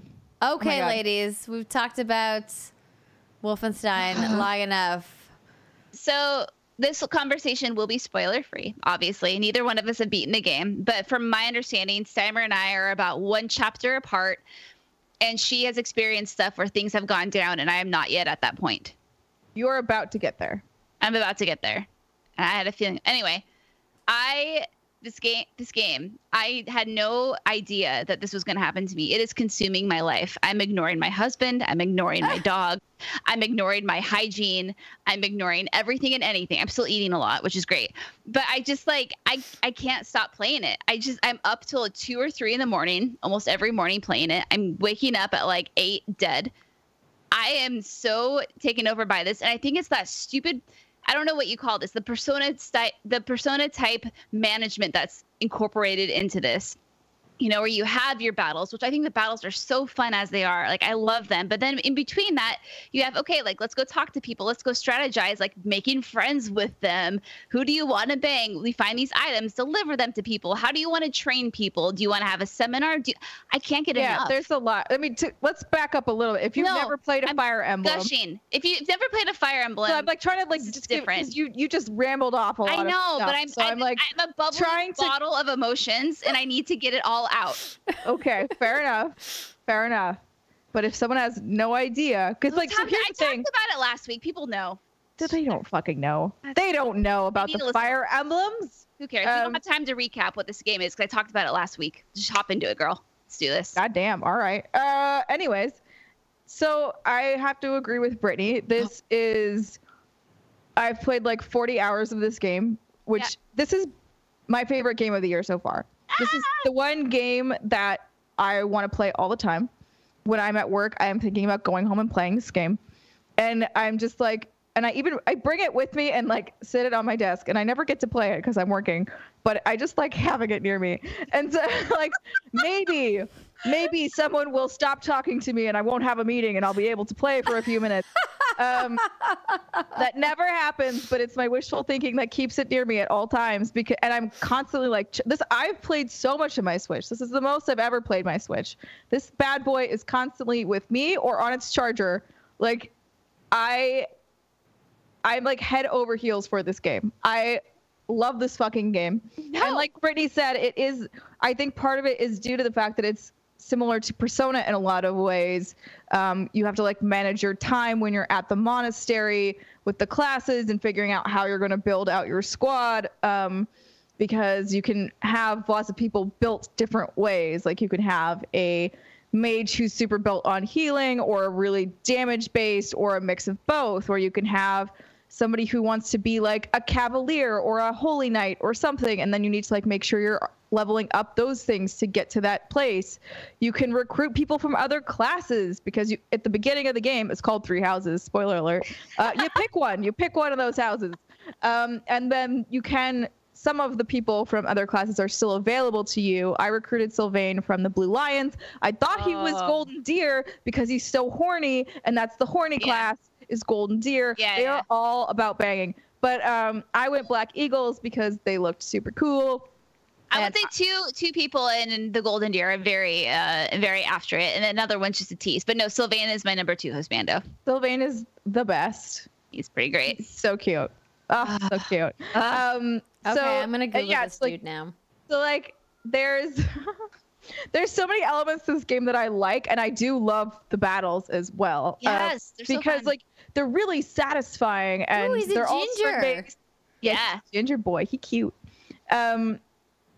But still, like, even though I love this game so much, I know, for instance, Andrea would not like this game. Oh, no. This is Andrea's worst nightmare. This is why when Nintendo emailed me and said, would you like a code for Fire Emblem's 3 Houses? I was like, yo, Steimer, Nintendo has called. It's your moment.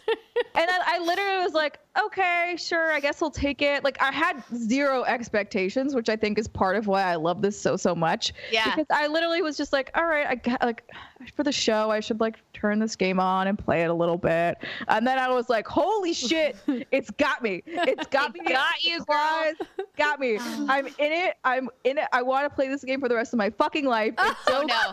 I look at my counter and I'm like, I'm 40 hours into this. I'm like, I hope it doesn't end soon. Like, that's my train of thought, right? I got like a little, I was like, I did the thing, you've done this before, Brittany, I'm sure, where like you get to that turning point and you kind of just go back and replay it a couple of times. Yep. Because you're like, well, I don't want it. What if it's over soon? I don't want it to be over soon. And so, Just keep going back. Oh, I did that. But now I've decided, no, I'm moving forward. So like, I'm continuing to progress in the story. But God, like, there's just so many really lovely things about it. I love the way the other characters interact with each other. That's so good. I love learning to see. I like seeing their stories. I like seeing those characters grow. There's just a lot of. And like, again, and the battle system's fucking great. So like, you really get the chance to sit there and strategize about what types of units you want on your field and how you want to play. And like, do you want to build a line of fucking knights with armor that are just protecting all of these mages that are going to blast everybody? Or do you want a bunch of archers sniping? Or do you just want like a couple archers? And I have mostly real big boys who just like take shit out. I have like 2 paladins, sorry. And Sylvain is one, and Ferdinand is the other. Yeah, Ferdinand, I was ready to kick Ferdinand to the fucking sky because he was pissing me off in the beginning. He was not leveling as fast as everybody else. He was like 3 to 4, up to 5 at one point levels behind everyone else. And I was like, my dude, what is going on? Why don't you want XP? XP is your friend. Take it. I'm literally offering you kills. Take it. So let me stop you for a second. Okay. Because this is all incredibly confusing to people like me who are like, what the heck are you even talking about? So I did speak to Tim about Fire Emblem a couple of weeks back before the game came out, when he had gotten like an advanced copy, even before our copies came in. And he was trying to explain to me how this Fire Emblem is different than other Fire Emblems. So maybe for people like me who are like, oh my God, these two are so excited about this game, I feel like I should maybe learn about this game or go figure out if I want to play this game. Can you explain how the battle system works and why it's different for this Fire Emblem than previous ones? I have not played any other Fire Emblems, so I can't speak to differences. I can explain what it is. So basically, real quick, Brittany, have you? Yeah, I've played other Fire Emblems. Okay, cool. What I will say is that I've spent maybe like 10 to 15 hours, maybe even more than that actually, in the past 2 Fire Emblem games on the DS handheld systems. But I was able to pick up the battle system in Fire Emblem 3 Houses, no problem. It's exactly, there might be some minor tweaks that I might just have forgotten about, but it feels essentially the same. I say the biggest change comes when you're not battling, when you're off the battlefield. Okay. And the battle is like a grid-based... Top-down, grid-based, like a chessboard, but more, like bigger. XCOM, kind of, right? Kind of, yeah. So like, yeah, each movement or each unit has a number of specified movement it can have per turn. It's turn-based, so you would hate it, Andrea. And so it's like Mario plus Rabbids Kingdom Battle. Kind of, there you go. There you go. Certain units have more movement than others, i.e. if you are mounted on horseback, you can move, attack, and then move back, or you can like move to, you have like extra move units basically.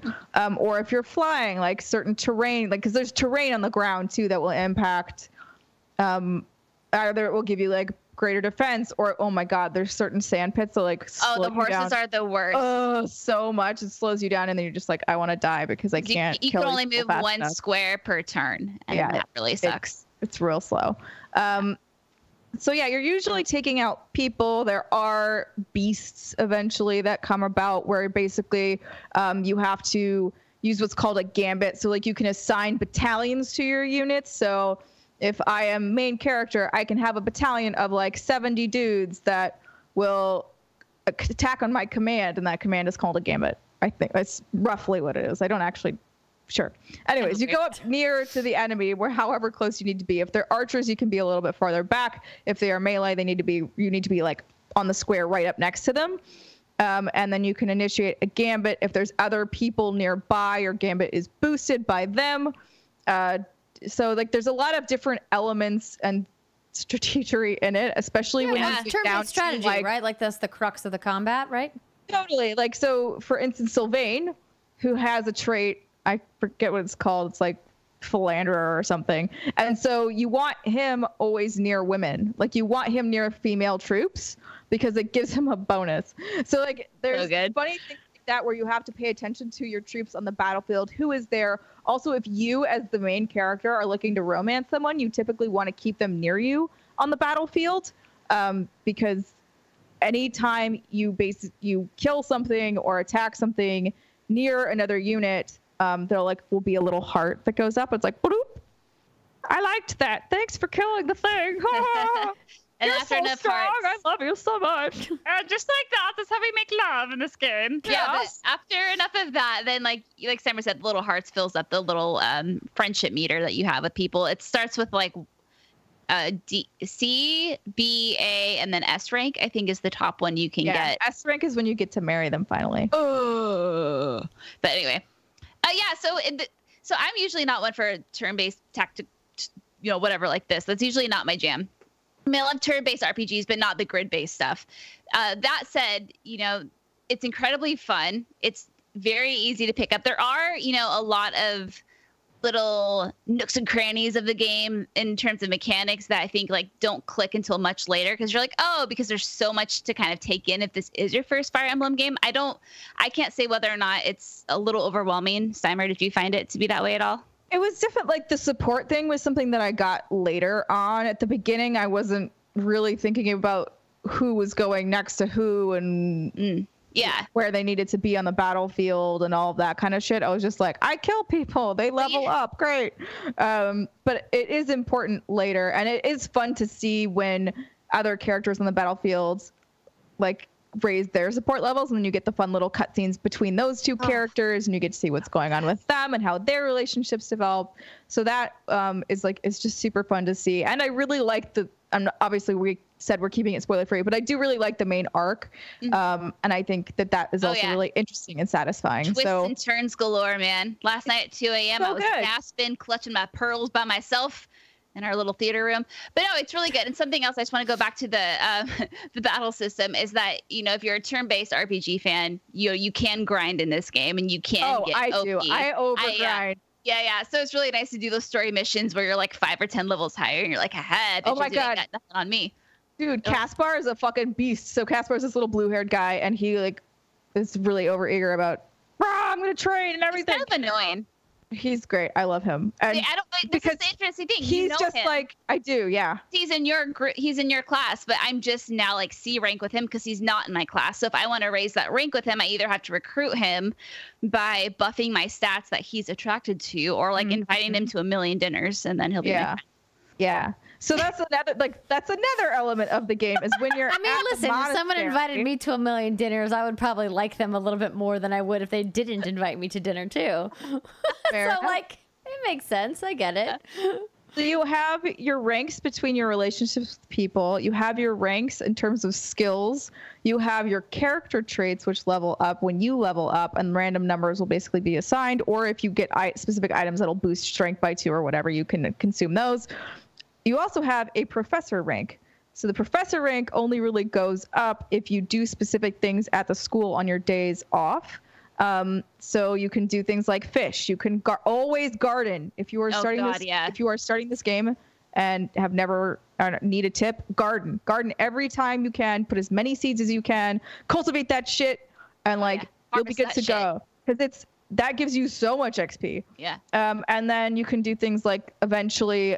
Things like acquire will unlock. You can do that. There are notes. There's all these little things that you'll want to do in order to gain the professor XP, because the higher your professor level, it means the more things you can do in that amount of time, and be raising these ranks between your classmates or between people who aren't in your class, like other professors or whatever. There's other people at the school too that you can have relationships with, and so it's all really, really neat and super, super addictive. The other thing that's traditional Fire Emblem that I opted out of is the permadeath. Fuck that shit. In one of the things about Fire Emblem games is the fact that a unit falls in battle and they die. They are supposed to die forever. That's part of the consequence, but you can turn that off in this game. I turned it off because fuck that shit. But I want video game happy times. I don't want to fucking stress out and have to redo a whole battle because I mismanaged one mage. Whoops. Yeah, and I think that comes to, we talked about this last week, that the production and these characters are so well thought out and so well built that I don't even know how many characters are in this game. There has to be a metric butt ton. But each single one seems so well thought out, so well planned, and the voice acting is so great. And it's not like they're just hollow husks of NPCs, right? They're legitimate like humans with their own struggles, going through their own problems, and you get to see that unfold, and it's fascinating to watch them interact. I'll have a character interaction between two characters who are polar opposite. I'm like, oh, grab my popcorn. This is going to be good. You know, like watching to see how they're going to interact with each other, right? And it's to me, that's the highlight of this game. And it's so well done. And I am just so thrilled that, this is going to sound bad, I love my 3DS, but I'm so happy it's dying because it's making these games that were primarily on these handheld systems now onto the Switch, which is obviously much more powerful, and that these games can finally evolve and grow. And speaking of evolving, kind of like with Pokemon Sword and Shield, right? I don't think this game is going to be the definitive, like, oh my God, the best Pokemon game ever. But I think it's a step in the direction that we ultimately want the series to go in. And so I think Fire Emblem coming to the Switch is the best thing for the franchise. And I am just, oh my God, I love it so much. Dude, and it's so fun to see. I mean, at work, I work with a lot of gamers, and like, everyone is playing, and it's really fun to be like, oh my God, are you playing it? Okay, how far are you? I don't want to spoil anything. You know, like, and just having these discussions with other people has been so nice. Because, and like, I want to talk with you, Brittany, but like, obviously not right here because people are watching. But it's a delightful game. If you do enjoy strategy games, Japanese role-playing games, if you like Persona in any way, I think just a good story. Like yeah. Mm-hmm.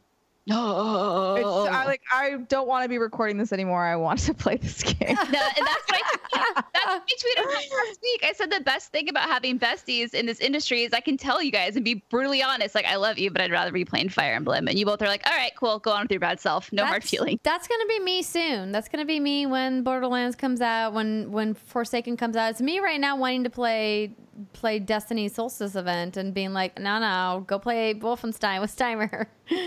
Play something besides Lego Tower for once, you coward. I have been playing Sky from that game company, but I haven't played enough of it yet. So I'll save that for next week, and hopefully I'll be able to finish it. It's not a very long game. I just have only been playing it in spurts. But thanks for that in-depth report, ladies. So if that doesn't get you hyped for Fire Emblem, I don't know what does. So how about we all take a break and go play some Fire Emblem? I mean, I'm going to go play Destiny. Actually, I'm going to respond to some emails because work is the thing.